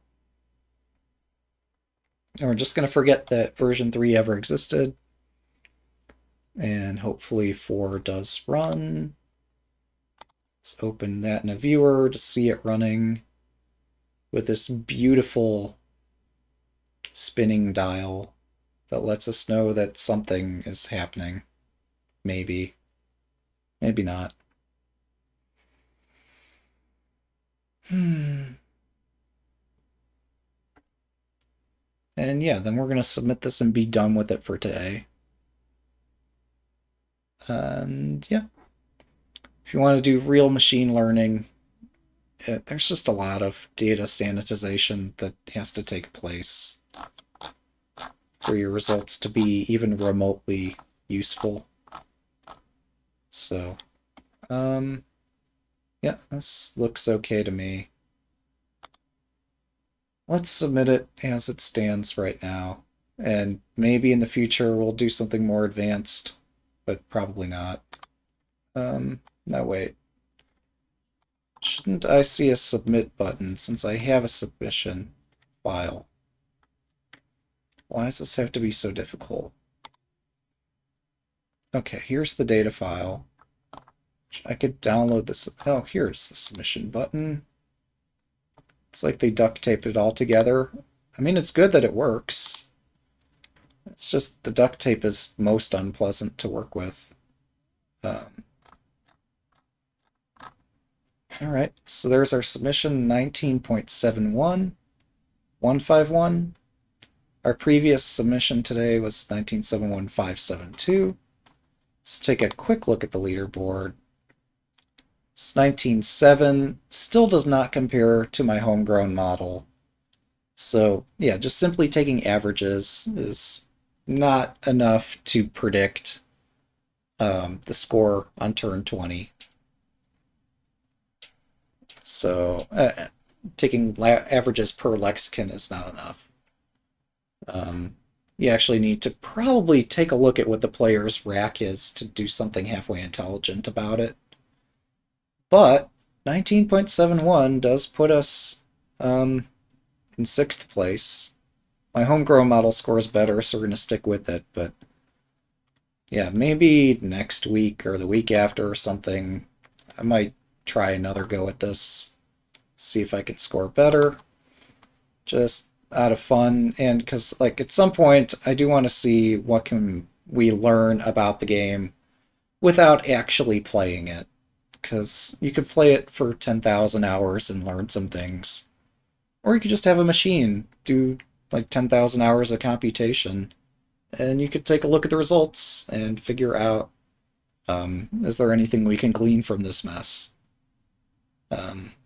Although, realistically, you're probably spending a lot of time writing the simulation code and maintaining it and testing it and all that stuff. But anyway, yeah, I'm amused that this rather primitive model can score in 6th place. And I welcome others to try to find my code, because I'm trying to list it here and it's not listing. I would list it if it were possible for me to list the thing. I don't know how to list it. I bookmarked my starter. You know, I'd like to think I'm trying to make this accessible, available to folks so they can see how I did it. It is kind of impressive just how far you can go just taking the averages per player per lexicon and just assuming that players are always going to score the same as their average. It's pretty amusing that you can get tremendously far this way.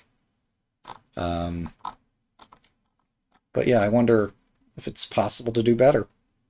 I don't know. Anyway, I hope we enjoyed this little exploration here today, and we'll see you next time.